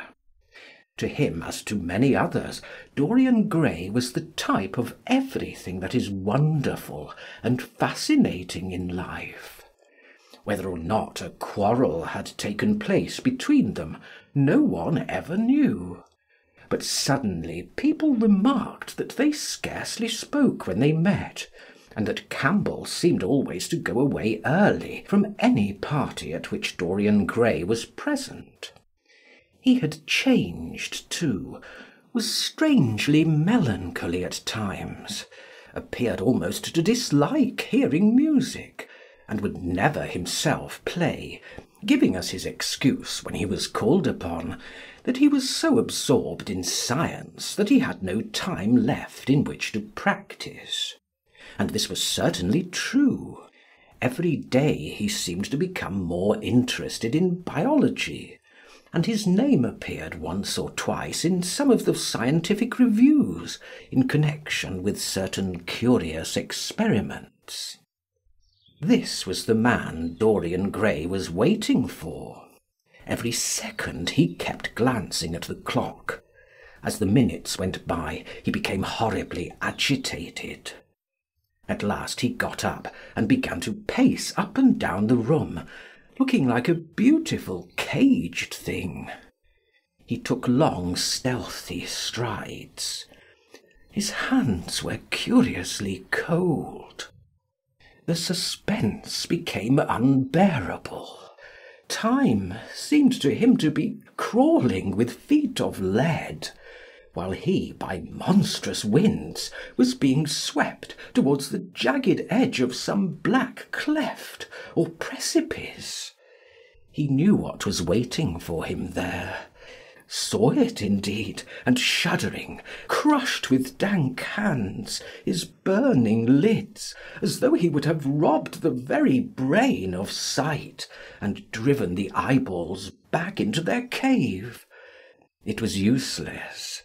The brain had its own food on which it battened, and the imagination, made grotesque by terror, twisted and distorted as a living thing by pain, danced like some foul puppet on a stand, and grinned through moving masks. Then suddenly time stopped for him. Yes, that blind, slow-breathing thing crawled no more, and horrible thoughts, time being dead, raced nimbly on in front, and dragged a hideous future from its grave, and showed it to him. He stared at it. Its very horror made him stone. At last the door opened, and his servant entered. He turned glazed eyes upon him. "Mr. Campbell, sir," said the man. A sigh of relief broke from his parched lips, and the colour came back to his cheeks. Ask him to come in at once, Francis. He felt that he was himself again. His mood of cowardice had passed away. The man bowed and retired. In a few moments Alan Campbell walked in, looking very stern and rather pale, his pallor being intensified by his coal-black hair and dark eyebrows. Alan, this is kind of you. I thank you for coming. I had intended never to enter your house again, Gray, but you said it was a matter of life and death. His voice was hard and cold. He spoke with slow deliberation. There was a look of contempt in the steady, searching gaze that he turned on Dorian. He kept his hands in the pockets of his Astrakhan coat, and seemed not to have noticed the gesture with which he had been greeted. Yes, it is a matter of life and death, Alan, and to more than one person. Sit down. Campbell took a chair by the table, and Dorian sat opposite to him. The two men's eyes met. In Dorian's there was infinite pity. He knew that what he was going to do was dreadful. After a strained moment of silence, he leaned across and said very quietly, but watching the effect of each word upon the face of him he had sent for. Alan, in a locked room at the top of this house, a room to which nobody but myself has access, a dead man is seated at a table. He has been dead 10 hours now. Don't stir, and don't look at me like that. Who the man is, why he died, how he died, are matters that do not concern you. What you have to do is this. Stop, Gray. I don't want to know anything further. Whether what you have told me is true or not true doesn't concern me. I entirely decline to be mixed up in your life. Keep your horrible secrets to yourself. They don't interest me any more. Alan, they will have to interest you. This one will have to interest you. I'm awfully sorry for you, Alan, but I can't help myself. You are the one man who is able to save me. I am forced to bring you into the matter. I have no option. Alan, you are scientific. You know about chemistry and things of that kind. You have made experiments. What you have got to do is to destroy the thing that is upstairs, to destroy it so that not a vestige of it will be left. Nobody saw this person come into the house. Indeed, at the present moment he is supposed to be in Paris. He will not be missed for months. When he is missed, there must be no trace of him found here. You, Alan, you must change him, and everything that belongs to him, into a handful of ashes that I may scatter in the air." You are mad, Dorian. Ah, I was waiting for you to call me Dorian. You are mad, I tell you. Mad to imagine that I would raise a finger to help you. Mad to make this monstrous confession. I will have nothing to do with this matter, whatever it is. Do you think I am going to peril my reputation for you? What is it to me what devil's work you're up to? It was suicide, Alan. I am glad of that. But who drove him to it? You, I should fancy. Do you still refuse to do this for me? Of course I refuse. I will have absolutely nothing to do with it. I don't care what shame comes on you. You deserve it all. I should not be sorry to see you disgraced, publicly disgraced. How dare you ask me, of all men in the world, to mix myself up in this horror? I should have thought you knew more about people's characters. Your friend Lord Henry Wotton can't have taught you much about psychology, whatever else he has taught you. Nothing will induce me to stir a step to help you. You have come to the wrong man. Go to some of your friends. Don't come to me. Alan, it was murder. I killed him. You don't know what he had made me suffer. Whatever my life is, he had more to do with the making and marring of it than poor Harry has had. He may not have intended it. The result was the same. Murder? Good God, Dorian, is that what you have come to? I shall not inform upon you. It is not my business. Besides, without my stirring in the matter, you are certain to be arrested. Nobody ever commits a crime without doing something stupid. But I will have nothing to do with it. You must have something to do with it. Wait a moment. Listen to me. Only listen, Alan. All I ask of you is to perform a certain scientific experiment. You go to hospitals and dead houses, and the horrors that you do there don't affect you. If in some hideous dissecting room or fetid laboratory you found this man lying on a leaden table with red gutters scooped out in it for the blood to flow through, you would simply look upon him as an admirable subject. You would not turn a hair. You would not believe that you were doing anything wrong. On the contrary, you would probably feel that you were benefiting the human race, or increasing the sum of knowledge in the world, or gratifying intellectual curiosity, or something of that kind. What I want you to do is merely what you have often done before. Indeed, to destroy a body must be far less horrible than what you are accustomed to work at. And remember, it is the only piece of evidence against me. If it is discovered, I am lost. And it is sure to be discovered unless you help me. I have no desire to help you. You forget that. I am simply indifferent to the whole thing. It has nothing to do with me. Alan, I entreat you. Think of the position I am in. Just before you came, I almost fainted with terror. You may know terror yourself some day. No, don't think of that. Look at the matter purely from the scientific point of view. You don't inquire where the dead things on which you experiment come from. Don't inquire now. I've told you too much as it is, but I beg of you to do this. We were friends once, Alan. Don't speak about those days, Dorian. They are dead. The dead linger sometimes. The man upstairs will not go away. He is sitting at the table with bowed head and outstretched arms. Alan!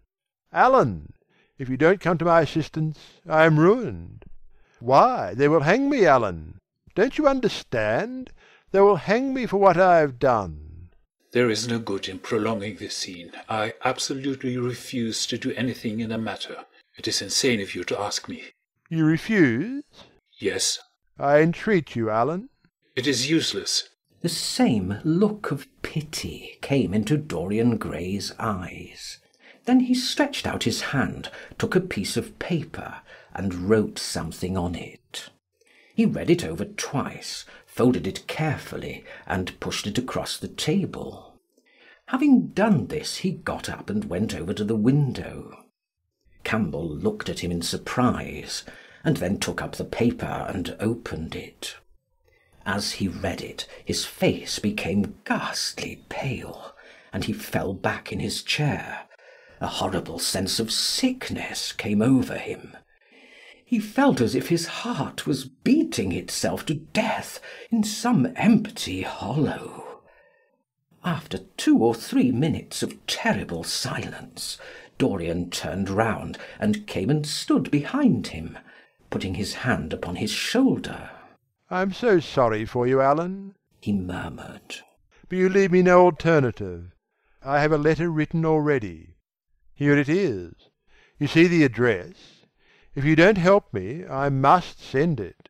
If you don't help me, I will send it. You know what the result will be. But you are going to help me. It is impossible for you to refuse now. I tried to spare you.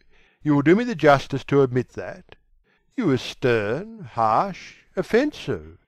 You treated me as no man has ever dared to treat me. No living man, at any rate. I bore it all. Now it is time for me to dictate terms." Campbell buried his face in his hands, and a shudder passed through him. "Yes, it is my turn to dictate terms, Alan. You know what they are. The thing is quite simple. Come, don't work yourself into this fever. The thing has to be done. Face it and do it." A groan broke from Campbell's lips, and he shivered all over. The ticking of the clock on the mantelpiece seemed to him to be dividing time into separate atoms of agony, each of which was too terrible to be borne. He felt as if an iron ring was being slowly tightened round his forehead, as if the disgrace with which he was threatened had already come upon him. The hand upon his shoulder weighed like a hand of lead. It was intolerable. It seemed to crush him. "Come, Alan, you must decide at once." I cannot do it, he said mechanically, as though words could alter things. "You must. You have no choice. Don't delay." He hesitated a moment. Is there a fire in the room upstairs? "Yes, there is a gas fire with asbestos." I shall have to go home and get some things from the laboratory. "No, Alan, you must not leave the house. Write out on a sheet of notepaper what you want, and my servant will take a cab and bring the things back to you." Campbell scrawled a few lines, blotted them, and addressed an envelope to his assistant. Dorian took the note up and read it carefully. Then he rang the bell and gave it to his valet, with orders to return as soon as possible, and to bring the things with him. As the hall door shut, Campbell started nervously, and having got up from the chair, went over to the chimney-piece. He was shivering with a kind of ague. For nearly 20 minutes neither of the men spoke.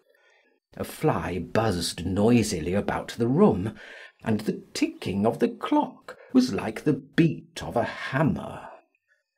As the chime struck 1, Campbell turned round, and looking at Dorian Gray, saw that his eyes were filled with tears. There was something in the purity and refinement of that sad face that seemed to enrage him. You are infamous, absolutely infamous, he muttered. "Hush, Alan, you have saved my life," said Dorian. Your life? Good heavens, what a life that is! You have gone from corruption to corruption, and now you have culminated in crime. In doing what I am going to do, what you force me to do, it is not of your life that I am thinking. "Ah, Alan," murmured Dorian with a sigh. "I wish you had 1,000th part of the pity for me that I have for you." He turned away as he spoke, and stood looking out at the garden. Campbell made no answer. After about 10 minutes, a knock came to the door, and the servant entered, carrying a large mahogany chest of chemicals, with a long coil of steel and platinum wire, and 2 rather curiously shaped iron clamps. Shall I leave the things here, sir? He asked Campbell. Yes. Said Dorian. And I am afraid, Francis, that I have another errand for you. What is the name of the man at Richmond who supplies Selby with orchids? Harden, sir. Yes, Harden. You must go down to Richmond at once, see Harden personally, and tell him to send twice as many orchids as I ordered, and to have as few white ones as possible. In fact, I don't want any white ones. It is a lovely day, Francis, and Richmond is a very pretty place. Otherwise I wouldn't bother you about it. No trouble, sir.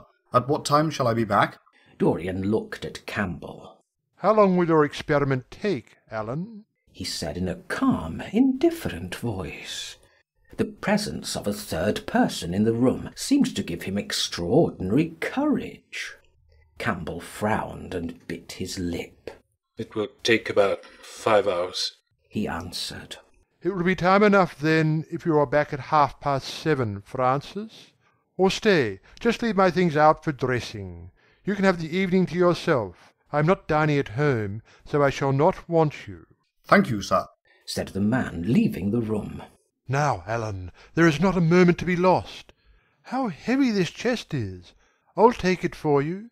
You bring the other things. He spoke rapidly and in an authoritative manner. Campbell felt dominated by him. They left the room together. When they reached the top landing, Dorian took out the key and turned it in the lock. Then he stopped, and a troubled look came into his eyes. He shuddered. I don't think I can go in, Alan, he murmured. It is nothing to me. I don't require you, said Campbell coldly. Dorian half opened the door. As he did so, he saw the face of his portrait leering in the sunlight. On the floor in front of it, the torn curtain was lying. He remembered that the night before he had forgotten, for the first time in his life, to hide the fatal canvas, and was about to rush forward, when he drew back with a shudder. What was that loathsome red dew that gleamed, wet and glistening, on one of the hands, as though the canvas had sweated blood? How horrible it was! More horrible, it seemed to him for the moment, than the silent thing that he knew was stretched across the table. The thing whose grotesque, misshapen shadow on the spotted carpet showed him that it had not stirred, but was still there as he had left it. He heaved a deep breath, opened the door a little wider, and with half-closed eyes and averted head, walked quickly in, determined that he would not look even once upon the dead man. Then stooping down and taking up the gold and purple hanging, he flung it right over the picture. There he stopped, feeling afraid to turn round, and his eyes fixed themselves on the intricacies of the pattern before him. He heard Campbell bringing in the heavy chest, and the irons and the other things that he had required for his dreadful work. He began to wonder if he and Basil Hallward had ever met, and if so, what they had thought of each other. Leave me now, said a stern voice behind him. He turned and hurried out, just conscious that the dead man had been thrust back into the chair, and that Campbell was gazing into a glistening yellow face. As he was going downstairs, he heard the key being turned in the lock. It was long after 7 when Campbell came back into the library. He was pale, but absolutely calm. I have done what you asked me to do, he muttered. And now, goodbye. Let us never see each other again. You have saved me from ruin, Alan. I cannot forget that, said Dorian simply. As soon as Campbell had left, he went upstairs. There was a horrible smell of nitric acid in the room. But the thing that had been sitting at the table was gone. End of chapter 14. The Picture of Dorian Gray by Oscar Wilde. Chapter 15. That evening at 8:30, exquisitely dressed and wearing a large buttonhole of Parma violets, Dorian Gray was ushered into Lady Narborough's drawing-room by bowing servants. His forehead was throbbing with maddened nerves, and he felt wildly excited, but his manner, as he bent over his hostess's hand, was as easy and graceful as ever. Perhaps one never seems so much at one's ease as when one has to play a part. Certainly no one looking at Dorian Gray that night could have believed that he had passed through a tragedy as horrible as any tragedy of our age. Those finely shaped fingers could never have clutched a knife for sin, nor those smiling lips have cried out on God and goodness.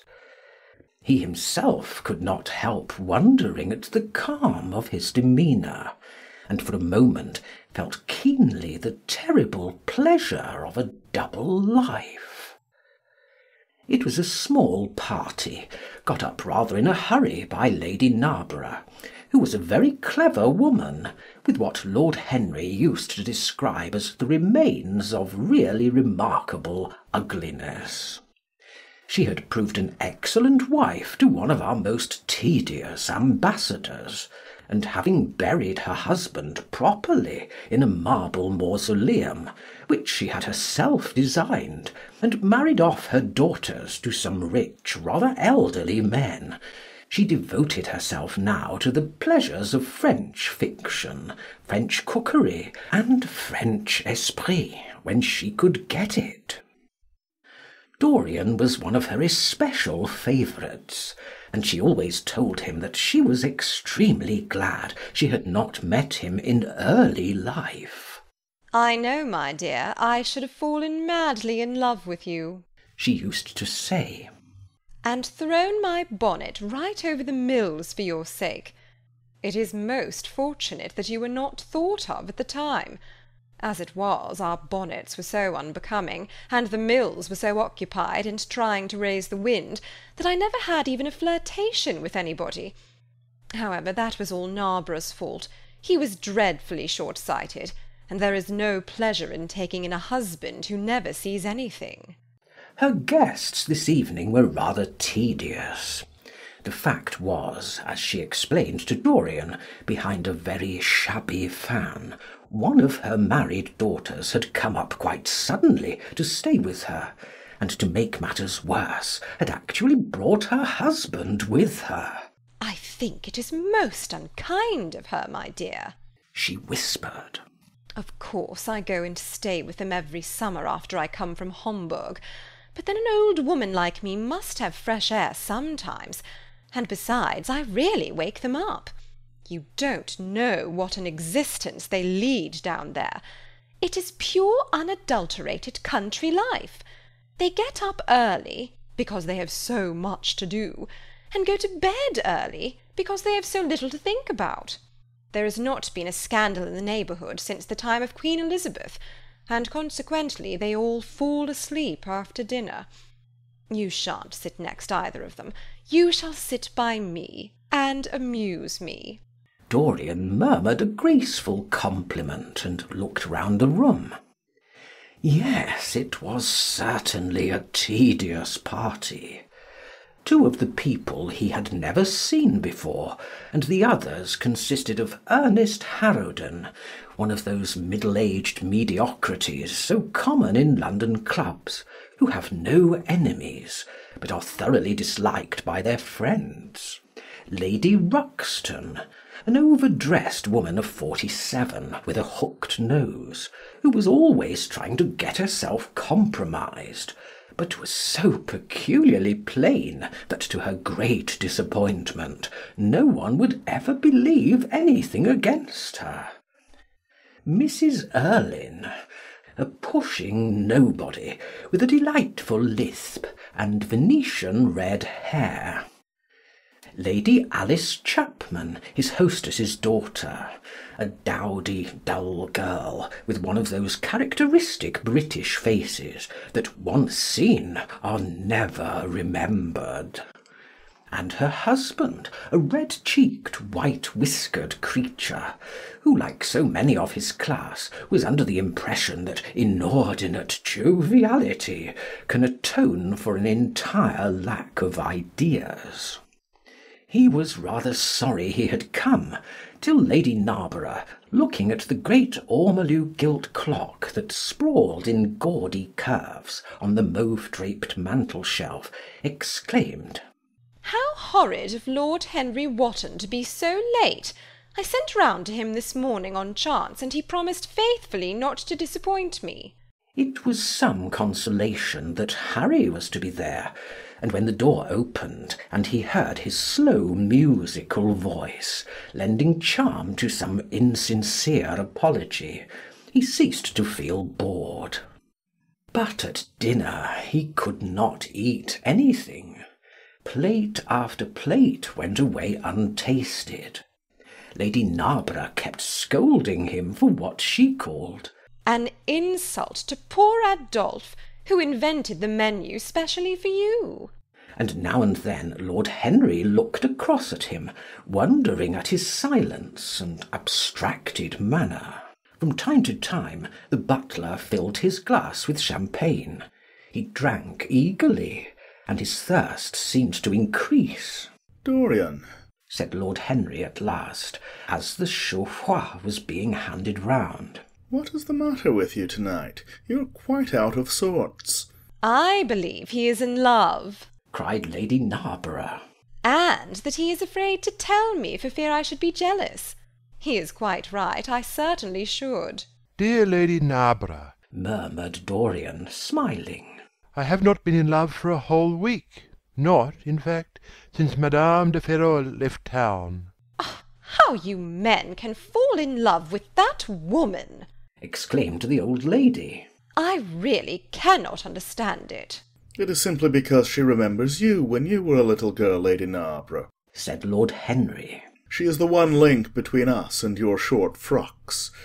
"She does not remember my short frocks at all, Lord Henry. But I remember her very well at Vienna 30 years ago, and how décolletée she was then." "She is still décolletée," he answered, taking an olive in his long fingers.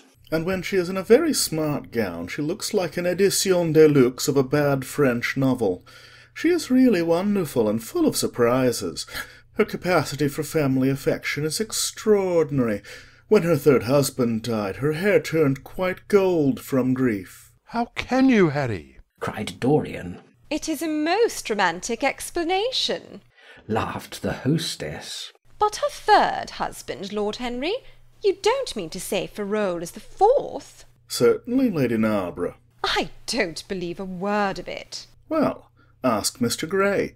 He is one of her most intimate friends." "Is it true, Mr. Gray?" She assures me so, Lady Narborough, said Dorian. I asked her whether, like Marguerite de Navarre, she had their hearts embalmed and hung at her girdle. She told me she didn't, because none of them had had any hearts at all. 4 husbands?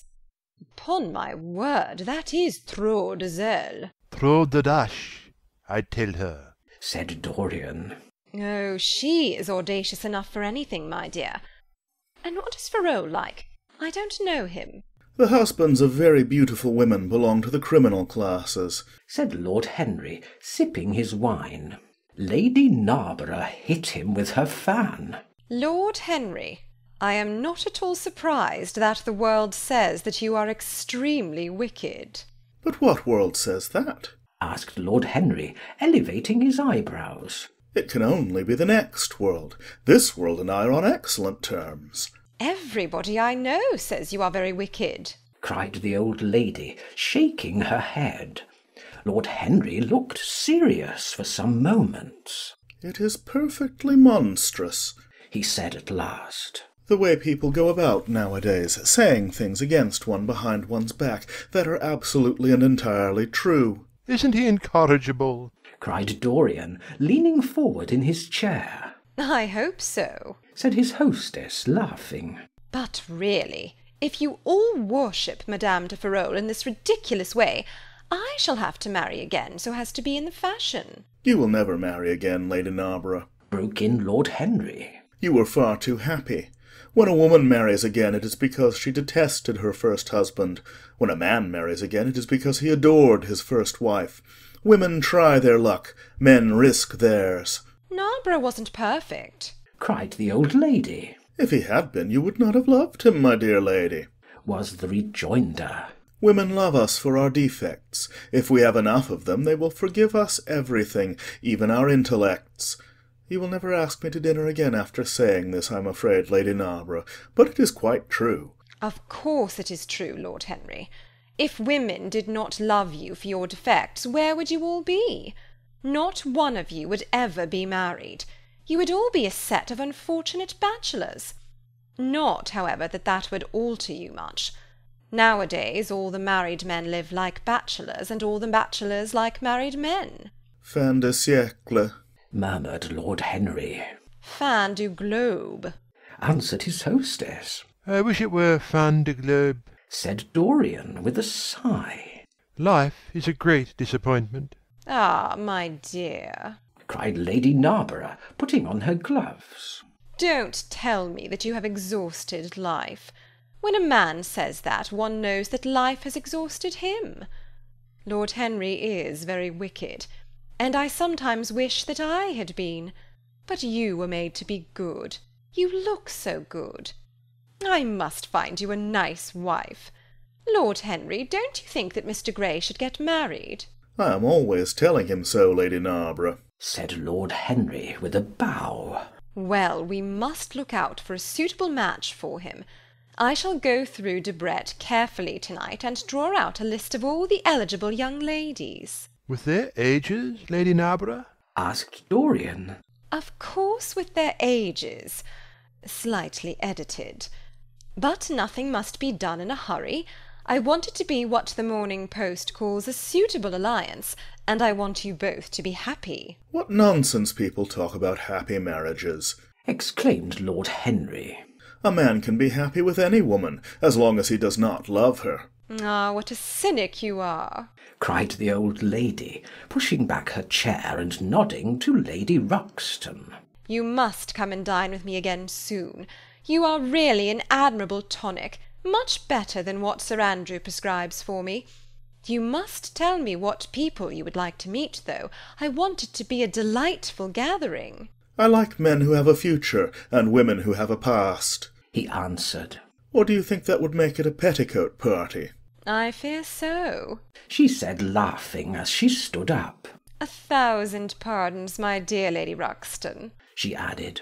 I didn't see you hadn't finished your cigarette. Never mind, Lady Narborough. I smoke a great deal too much. I'm going to limit myself for the future. Pray don't, Lady Ruxton, said Lord Henry. Moderation is a fatal thing. Enough is as bad as a meal. More than enough is as good as a feast.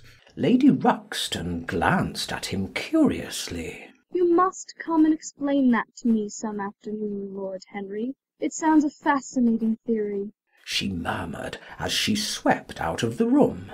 Now mind you don't stay too long over your politics and scandal, cried Lady Narborough from the door. If you do, we are sure to squabble upstairs. The men laughed, and Mr. Chapman got up solemnly from the foot of the table and came up to the top. Dorian Gray changed his seat and went and sat by Lord Henry. Mr. Chapman began to talk in a loud voice about the situation in the House of Commons. He guffawed at his adversaries. The word doctrinaire, word full of terror to the British mind, reappeared from time to time between his explosions. An alliterative prefix served as an ornament of oratory. He hoisted the Union Jack on the pinnacles of thought. The inherited stupidity of the race, sound English common sense, he jovially termed it, was shown to be the proper bulwark for society. A smile curved Lord Henry's lips, and he turned round and looked at Dorian. "Are you better, my dear fellow?" he asked. "You seemed rather out of sorts at dinner." I am quite well, Harry. I am tired, that is all. "You were charming last night. The little Duchess is quite devoted to you. She tells me she is going down to Selby." She has promised to come on the 20th. "Is Monmouth to be there too?" Oh, yes, Harry. "He bores me dreadfully, almost as much as he bores her. She is very clever. Too clever for a woman. She lacks the indefinable charm of weakness. It is the feet of clay that make the gold of the image precious. Her feet are very pretty, but they are not feet of clay. White porcelain feet, if you like. They have been through the fire, and what fire does not destroy, it hardens. She has had experiences." How long has she been married? asked Dorian. "An eternity, she tells me. I believe, according to the peerage, it is 10 years, but 10 years with Monmouth must have been like eternity, with time thrown in. Who else is coming?" Oh, the Willoughbys, Lord Rugby and his wife, our hostess, Geoffrey Clouston, the usual set. I've asked Lord Grotrian.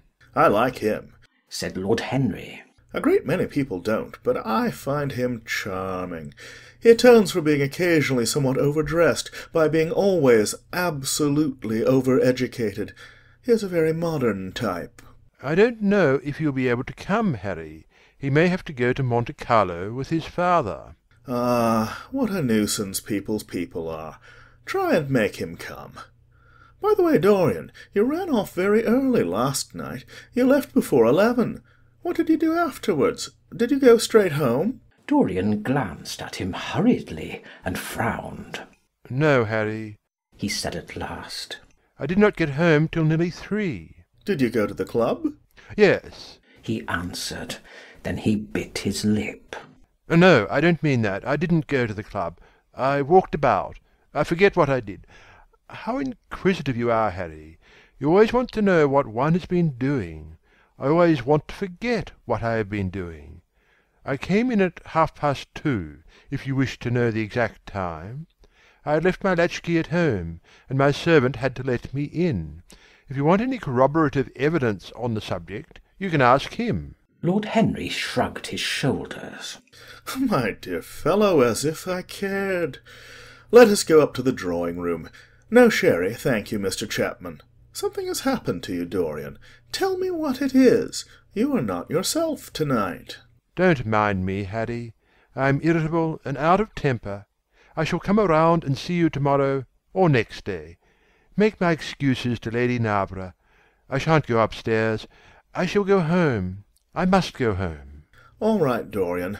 I dare say I shall see you tomorrow at tea-time. The Duchess is coming." I will try to be there, Harry, he said, leaving the room. As he drove back to his own house, he was conscious that the sense of terror he thought he had strangled had come back to him. Lord Henry's casual questioning had made him lose his nerves for the moment, and he wanted his nerves still. Things that were dangerous had to be destroyed. He winced. He hated the idea of even touching them. Yet it had to be done. He realized that, and when he had locked the door of his library, he opened the secret press into which he had thrust Basil Hallward's coat and bag. A huge fire was blazing. He piled another log on it. The smell of the singeing clothes and burning leather was horrible. It took him 3/4 of an hour to consume everything. At the end he felt faint and sick, and having lit some Algerian pastilles in a pierced copper brazier, He bathed his hands and forehead with a cool musk-scented vinegar. Suddenly he started. His eyes grew strangely bright, and he gnawed nervously at his underlip. Between two of the windows stood a large Florentine cabinet, made out of ebony and inlaid with ivory and blue lapis. He watched it as though it were a thing that could fascinate and make afraid, as though it held something that he longed for, and yet almost loathed. His breath quickened. A mad craving came over him. He lit a cigarette and then threw it away. His eyelids drooped till the long fringed lashes almost touched his cheek. But he still watched the cabinet. At last he got up from the sofa on which he had been lying, went over to it, and having unlocked it, touched some hidden spring. A triangular drawer passed slowly out. His fingers moved instinctively towards it, dipped in and closed on something. It was a small Chinese box of black and gold dust lacquer, elaborately wrought, the sides patterned with curved waves, and the silken cords hung with round crystals and tasselled in plaited metal threads. He opened it. Inside was a green paste, waxy in lustre, the odour curiously heavy and persistent. He hesitated for some moments, with a strangely immobile smile upon his face. Then shivering, though the atmosphere of the room was terribly hot, he drew himself up and glanced at the clock. It was 20 minutes to 12. He put the box back, shutting the cabinet doors as he did so, and went into his bedroom. As midnight was striking bronze blows upon the dusky air, Dorian Gray, dressed commonly, and with a muffler wrapped round his throat, crept quietly out of his house. In Bond Street he found a hansom with a good horse. He hailed it, and in a low voice gave the driver an address. The man shook his head. "It is too far for me," he muttered. "Here is a sovereign for you," said Dorian. "You shall have another if you drive fast." "All right, sir," answered the man. "You'll be there in an hour." And after his fare had got in, he turned his horse round and drove rapidly towards the river. End of chapter 15.